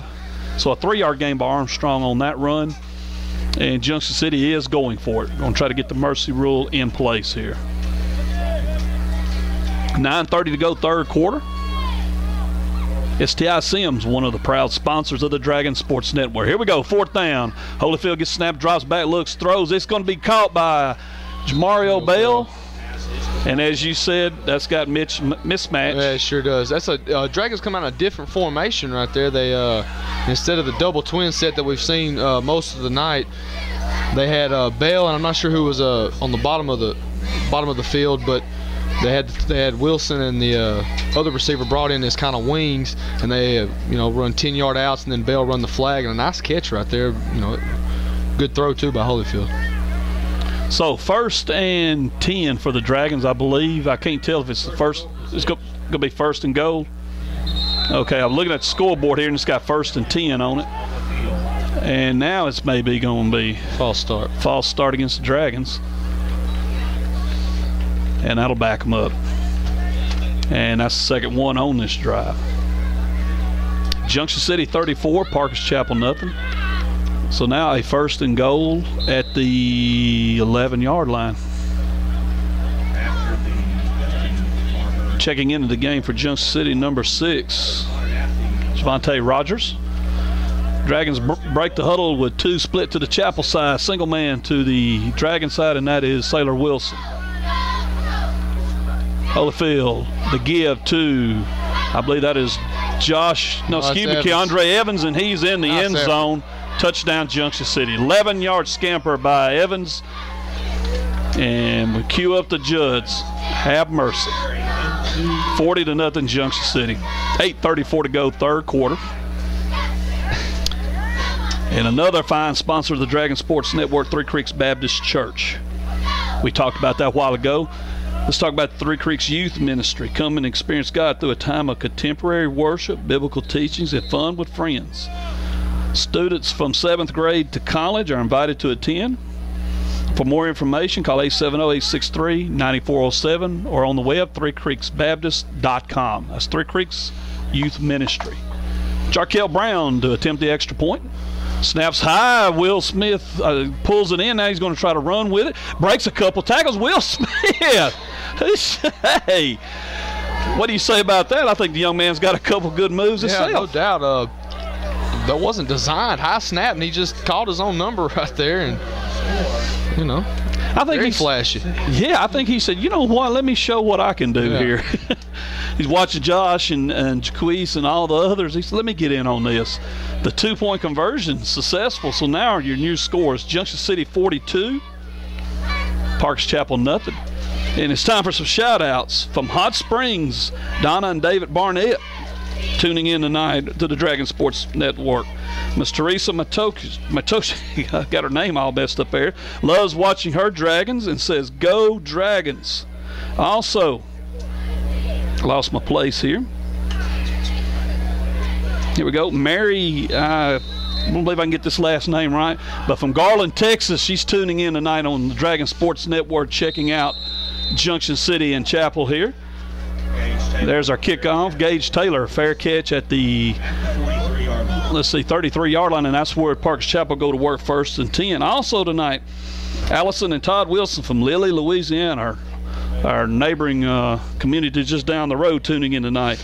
Tough Man from Three Creeks, Shelby and Dustin and Conway. C. Pappy from the Dragon Lair in the Dragon Chair. Folks, that's top secret stuff. We can't go no further than that.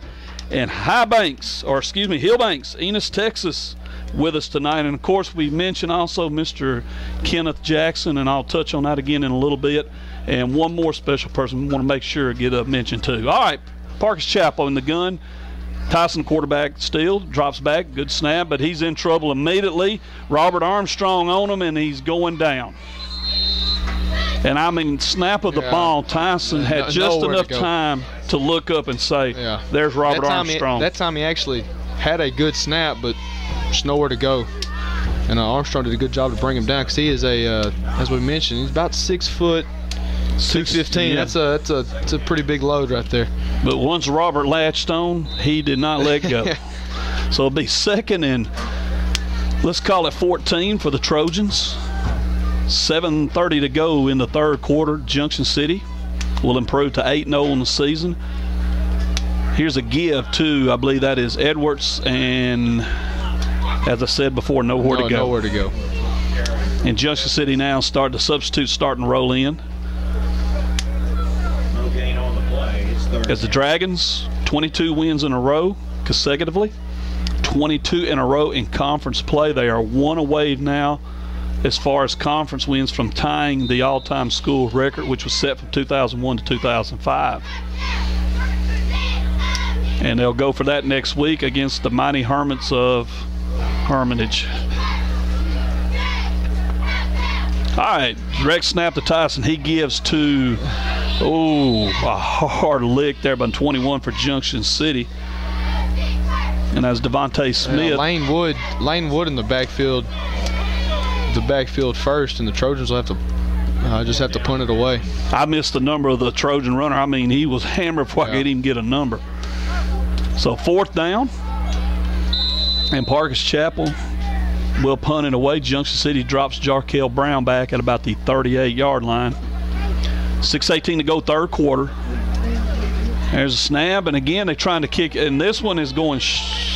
Oh boy. Things just keep getting worse for the Trojans. Yeah. Another 4-yard punt for Parks Chapel. That's it's kind of going rough in all directions for them tonight. It is. James and Sandy Bryan, I wanted to mention him real quick. Mr. James from Monroe now to Timberlane. He's kind of doing the George Jefferson. He's moving on up. Hopefully he keeps progressing, and we wish him nothing but the best.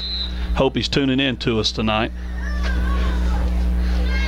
Give a shout out to the best holder in the land, so to speak, Mr. David Bell. He's with the Jones family in DeWitt, Arkansas right now. We've mentioned his name earlier as Holyfield passed him on the single season and career pass attempts list. Mr. Stephen Jones, head coach of the DeWitt Dragons. They are, I believe, 1 win away from their first playoff appearance in quite some time. So hope all's going good for them, and hope y'all have a safe return home. Well, I tell you what he walked into up there and taking over, you know, people like, okay, he's got to get them winning. Well, something people do not think about that a coach faces sometime, and Coach Carpenter, when Stephen took that job, said this, and that is you got to teach people to win. I just realized now who had behind me here. I got one of these South Caledonia folks snuck in on me. Yeah. I hope they checked, made sure there wasn't no knife or anything on them. I turned around and did a double take. But the situation he walked into up there, you know, when you got to teach people how to win, you got your work cut out for you. And a tough, sometimes overlooked part of the state as far as caliber of football. It's a tough division over there that you're not just gonna, you know, wins don't come just a, you know, dime a dozen. You hard fought every week, you know, kind of like down here. Right. Well, you got Warren, Pine Bluff, Dollarway. You know, that's just a couple of them in that conference. It's salty.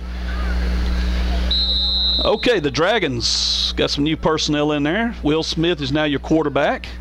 And on first down, he gives to number 21, and that's Devontae Smith. So we got the Smith tandem in the backfield and a couple yards on the pickup. Also in the game now, let me just go ahead and get started. Mr. Cedarius Livingston, number 88, has checked in. Now he's checking out, and coming in or replacing him, number 13, Akeem Gibson. Let me see, number 58, Kelvin Benjamin now is also in. Number 82, Mike Williams in the game. Chad Butler also in now. So the Dragons just about emptying all the second unit, or putting all the second unit, in there. Here's a pass to him, a little high, incomplete, and we got a flag down. And we got holding against the Dragons. You like to see that from a lot of the second unit guys. They come out and they're slinging the ball around too, because you know, you just never know when their number may be called. Well, it's something we have touched on the last couple of weeks, especially with the way the games kind of get decided early, and that is you want to get some film down on some of these young guys. You want to see what you got, see how they're progressing also from week to week. Yeah. You know, their film is just as important as the film in the first couple of quarters. All right, here's a give to Prevante Avery, and he'll pick up a couple yards there on second and let's call it 22. And about a 5-yard pickup for Avery, so it'll bring up third down and about 17, 18 yards. The Dragons next week return home to the Muse to take on the Hermitage Hermits, and that'll wrap up the regular season for Junction City. And you wonder what kind of program you got here. Consider this, Jacob. This is the 16th year in a row, 16 years in a row, 8 or more wins in a season. I could think of several schools that would gladly swap for that. Yes. All right, here's a little high snap. Smith handles it, makes the throw to Chad Butler, who pulls it in for about or did he lose it? Incomplete. Incomplete. I thought he had it for a second. Incomplete. Brings up fourth down, and the Dragons will punt it away. So the second unit for Junction City getting some work here with about 2:12 to go in the third quarter. And the Dragons will remain undefeated against Parkers Chapel in this series. 6-0. Yes, sir. All right, here's the punt. Good punt Nice by punt. Brown. It's going to be pulled in by number 2 Good for coverage. Chapel, and nowhere to go. Great coverage there. Who was the man down there Keontae handling Evans that? was down there on it. That was number 2, Mark Owens for Chapel. He was going to try to get a little something going, and like Jacob said, great coverage. So 1:40 to go, third quarter, clock rolling non-stop here at Victor Nipper Stadium in Parkers Chapel. And the Trojans, it'll all be on the line next week. I believe they got Woodlawn, and am I right? Got Woodlawn to determine that 5th seed in the playoffs.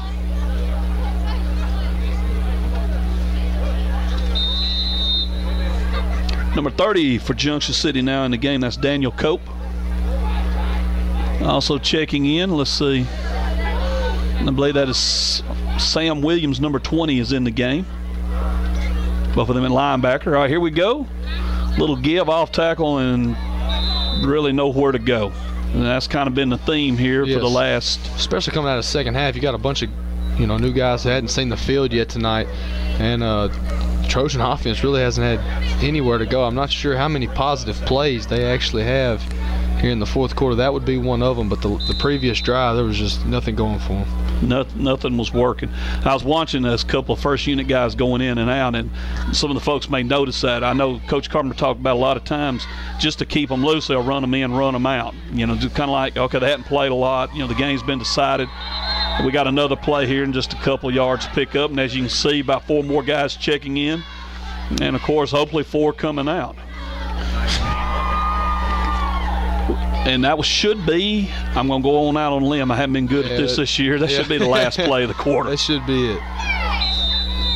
3 seconds, 2, 1, and that's going to do it. The third quarter is in the books. And after 3 quarters here at Victor Nipper Stadium in Parkers Chapel, Arkansas, our score, Junction City 42, Parkers Chapel nothing. And the only suspense left is, will it be a shutout? You know Coach Smith would love that. Definitely.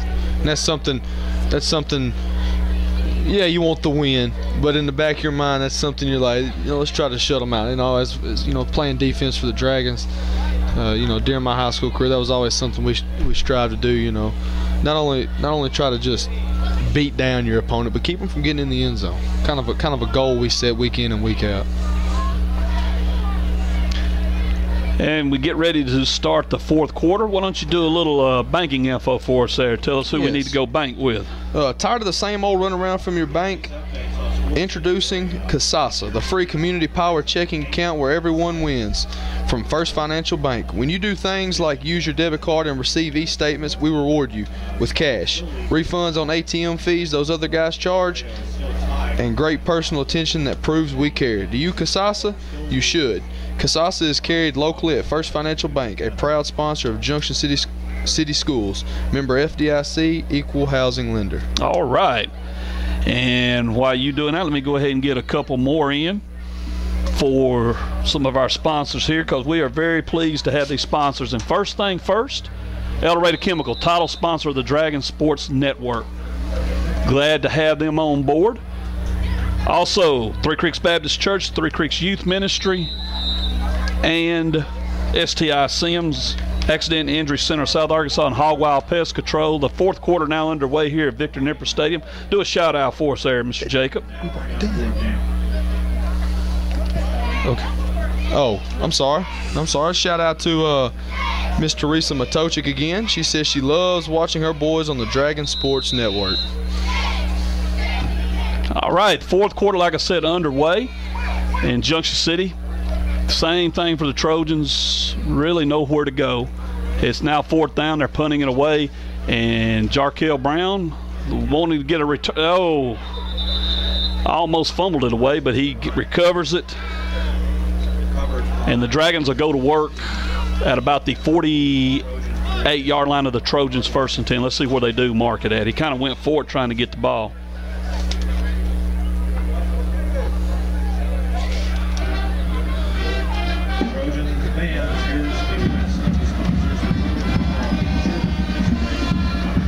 So they mark it, let's see, the 47-yard line. That's where, okay, 1st and 10. Junction City has mostly the second unit in there.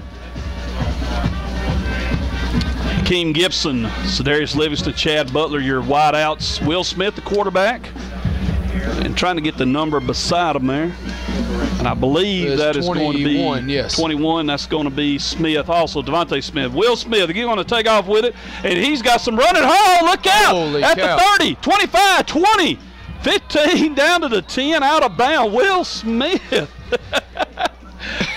Take it away, Jacob.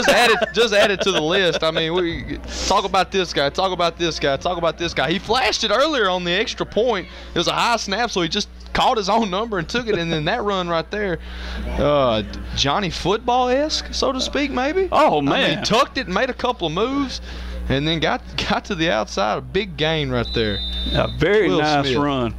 And looking like a bad boy on that play, wasn't he? Yes, he was. I'm trying to throw in everything I can here.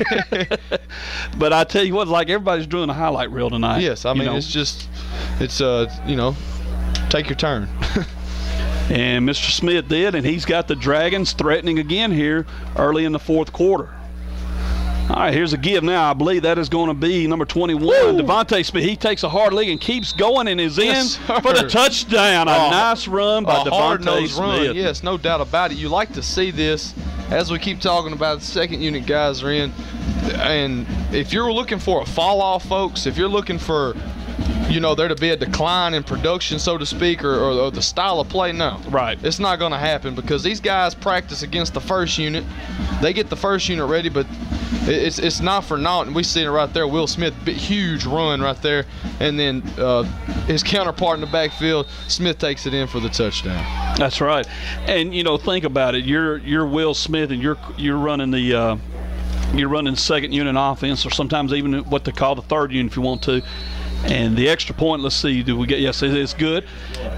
You go against Josh Armstrong, you go against Taylor Mason on the line, and Jamario Bell and Owens and them, and the other Armstrong, Robert. Yes. You know, I say other, I shouldn't. You know, guys that they're doing their job, doing it well. You practice against them. When you get in a game, like you said, there's not going to be no letdown. You're used to going against something hard here. I mean, you're going against the best team in the state. There you go. And I want to once again touch on something that we were thrilled to hear today, and that's Mr. Kenneth Jackson. He did get the transplant, and the donor, you know, I want to touch on that again, what it means to be an organ donor. You know, someone had to die to give him that gift. Yes. And to that family, our heartfelt prayers go out. You know, it's a situation that's both thrilling and sad. Yes. And we're thrilled for Mr. Jackson, and of course sad for the family of the donor, and everyone that knows the Jackson family, involved in the Junction City community. You know, our heartfelt prayers go to the donor family, and hopefully everything will go well for Mr. Jackson. 7:20 to go in the game, and Parkers Chapel on the return, I believe that was Edwards. He picks up about 5, 6 yards on the return, and Parkers Chapel will go to work from the 33-yard line with almost 7 minutes left in the game. Clock running non-stop now, and Coach Carpenter wanting to get this game over with and get back to JC and get ready for next week and wrap up the regular season. Dragons looking over the second unit defense here. We'll get you some names here in a second. Mike Williams in there, Akeem Gibson also. Here's a give now to, I believe that is going to be, Not sure. I can't get the number there. Here we go. Wrapped up immediately. I mean, he was hit before he could really get going good. That's number 12 for Parkers Chapel. And I do not have a number 12 on their roster. 42. Okay, let me look here. Yes, Sean Van Hook on the carry. That was Big Mike Smith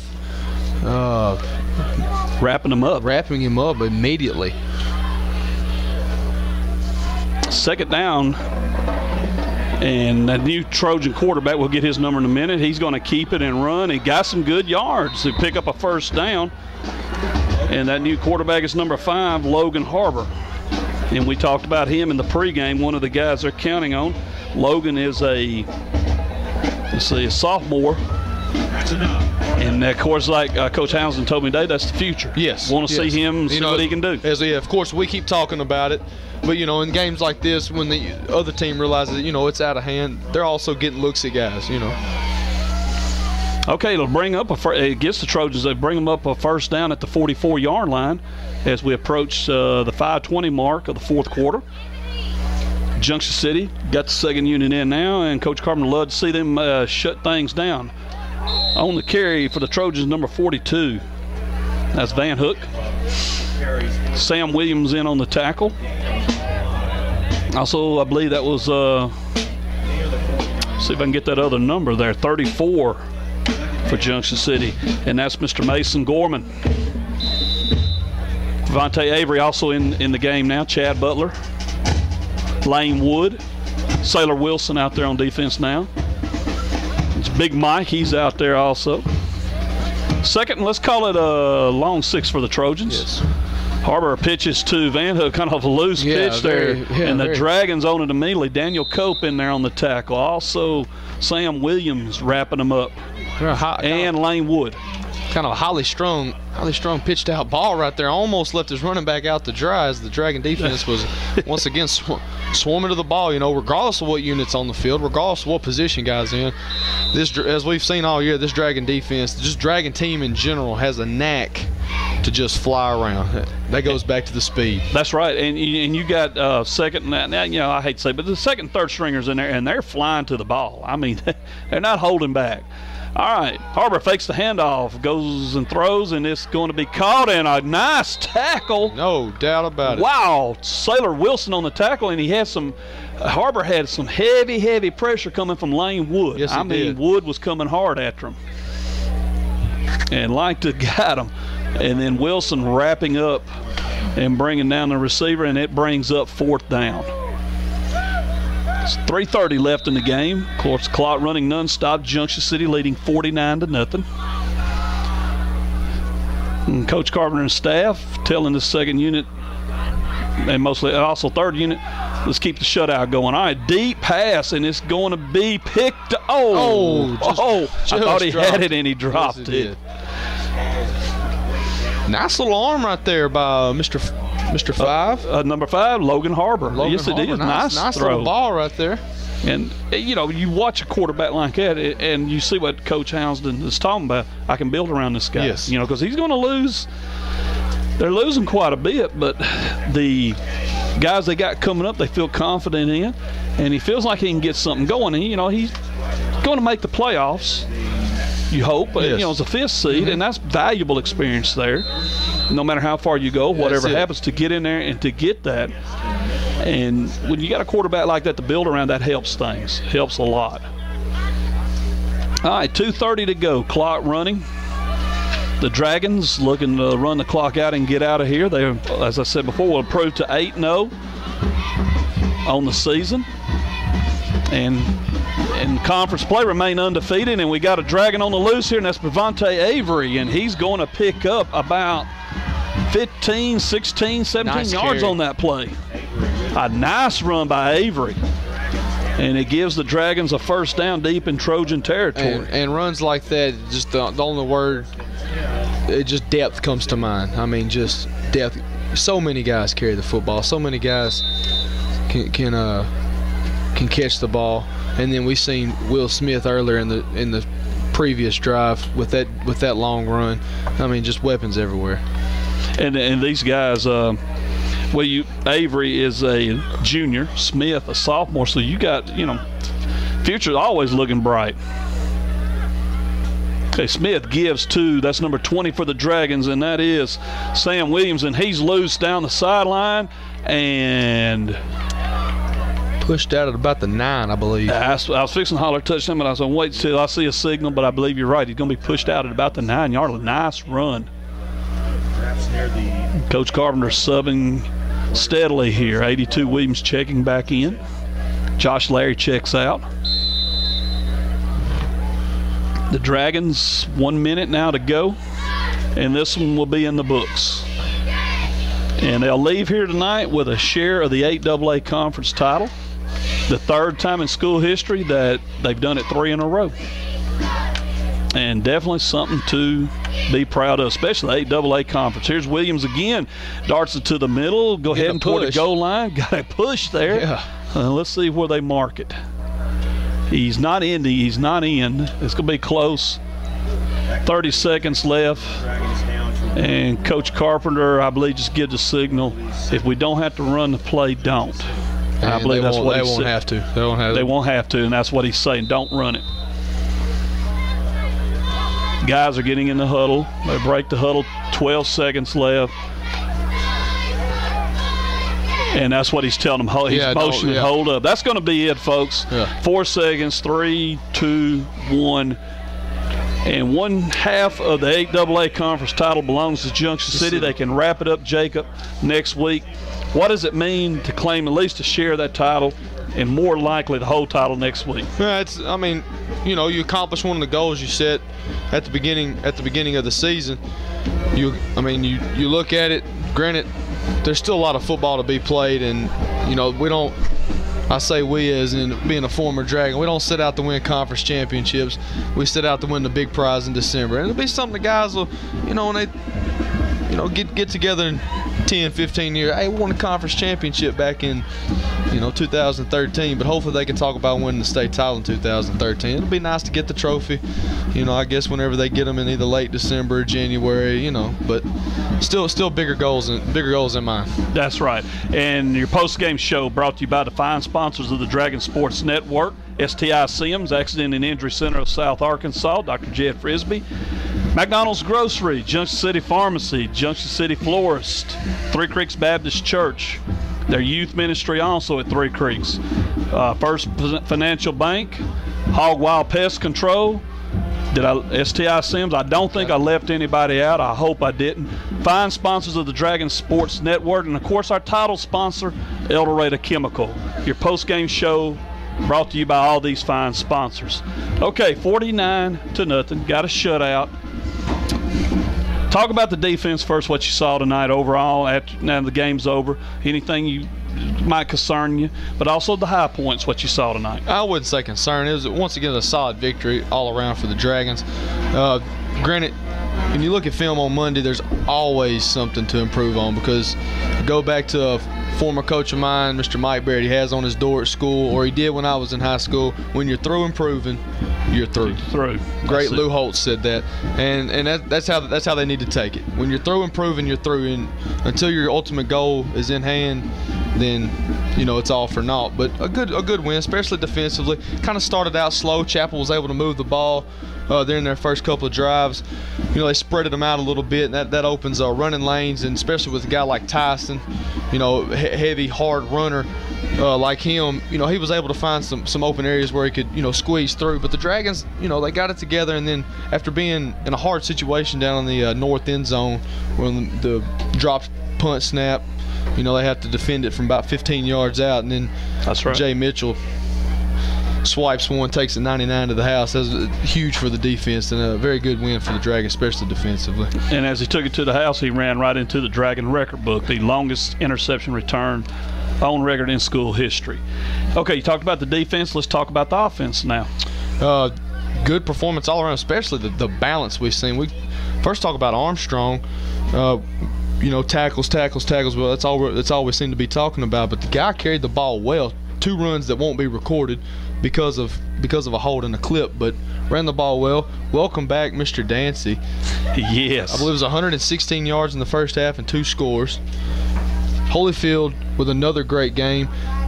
But but when you look at him, it's the things that won't be in the stat book that he continues to improve on week in and week out. Right. His poise in the pocket, his not just eyeing his first target, but looking to try to see what my second receiver's doing, what my third receiver's doing.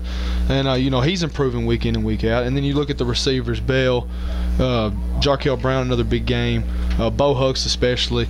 It's just another day for Dragon football, another balanced win offensively. Another day at the office for Coach Carpenter. That's it. Who continues to move up the win record book. I believe this is number 209. He's now like 2 or 3 away from taking another spot on the all-time wins list. 22 games in a row, conference, 22 overall. Dragons keep on rolling.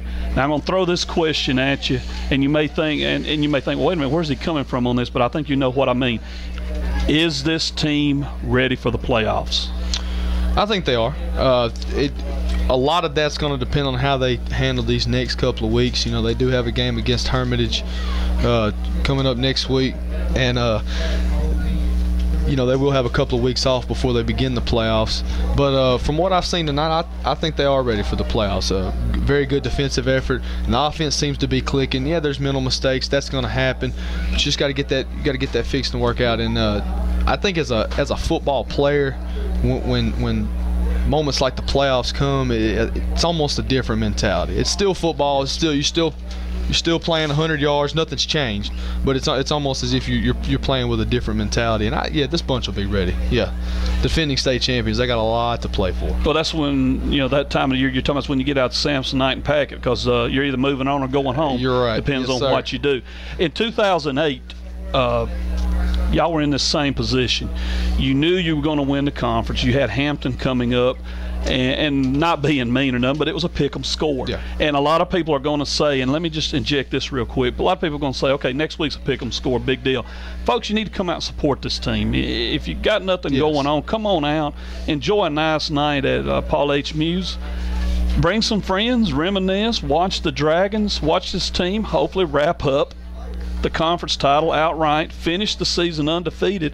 That's not the regular season undefeated. That's not happened, but as far as we know, maybe 4 times in school history, and one of those times was back when Hitler was trying to rule the world. So, you know, this is something special to see. Come out, check them out next week. But in 2008, you and your teammates had to face an opponent you knew you was going to beat, and then you was going to have a bye and then a second round opponent that is kind of scary. It was Dirks. How did y'all handle it? You have to handle it. You have to handle each week differently. You know going in that your opponent may not be, you know, is not probably going to be in the playoffs. They won't be, but it's still football. There's nothing changed. Yes, the opponent's better, but as I was saying, that playoff mentality hits. What you did in the regular season doesn't matter, because yes, you're ranked. Yes, you may have to travel. Yes, this team may not have to travel, but it's all, you know, it's winner take all. So I think this team, from what I've seen tonight, what I've seen throughout the year, that they're ready for it. They're ready for the challenge. Next week, as I mentioned, got the Hermitage Hermits. After that, it'll be an open week because of the Norfolk game, and then a bye week, and then more than likely the Gurdon Go Devils. One final question: any area that the coaches are going to look at and say we've got to get better in? Is there any area that still, and I'll tell you one that I was watching tonight very closely, because once we knew we had the game in hand and I was trying to keep a close eye on it.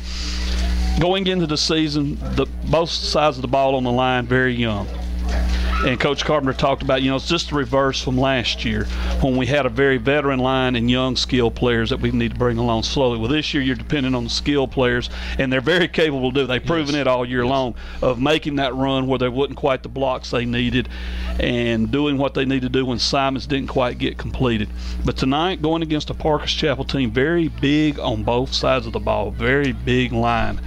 At first, you know, we mentioned, hey, they're having a little trouble handling that beef. And then as the game continued on, that off-season program came into play, and they handled it. I was very pleased to see both sides of the ball, the line step up. Any area you were looking at that you go, need a little more work on it before we hit the playoffs? Well, to hint on that, that's where the battle's won. It's won in the trenches, and you like to see that. And this was, you know, actually a really good test for both sides of the ball as far as the lines with this Chapel offensive line and defensive line. Very, very big guys. You'll see that in Bearden. You'll see that in Rising, who we've mentioned could be semifinal opponents. That's right.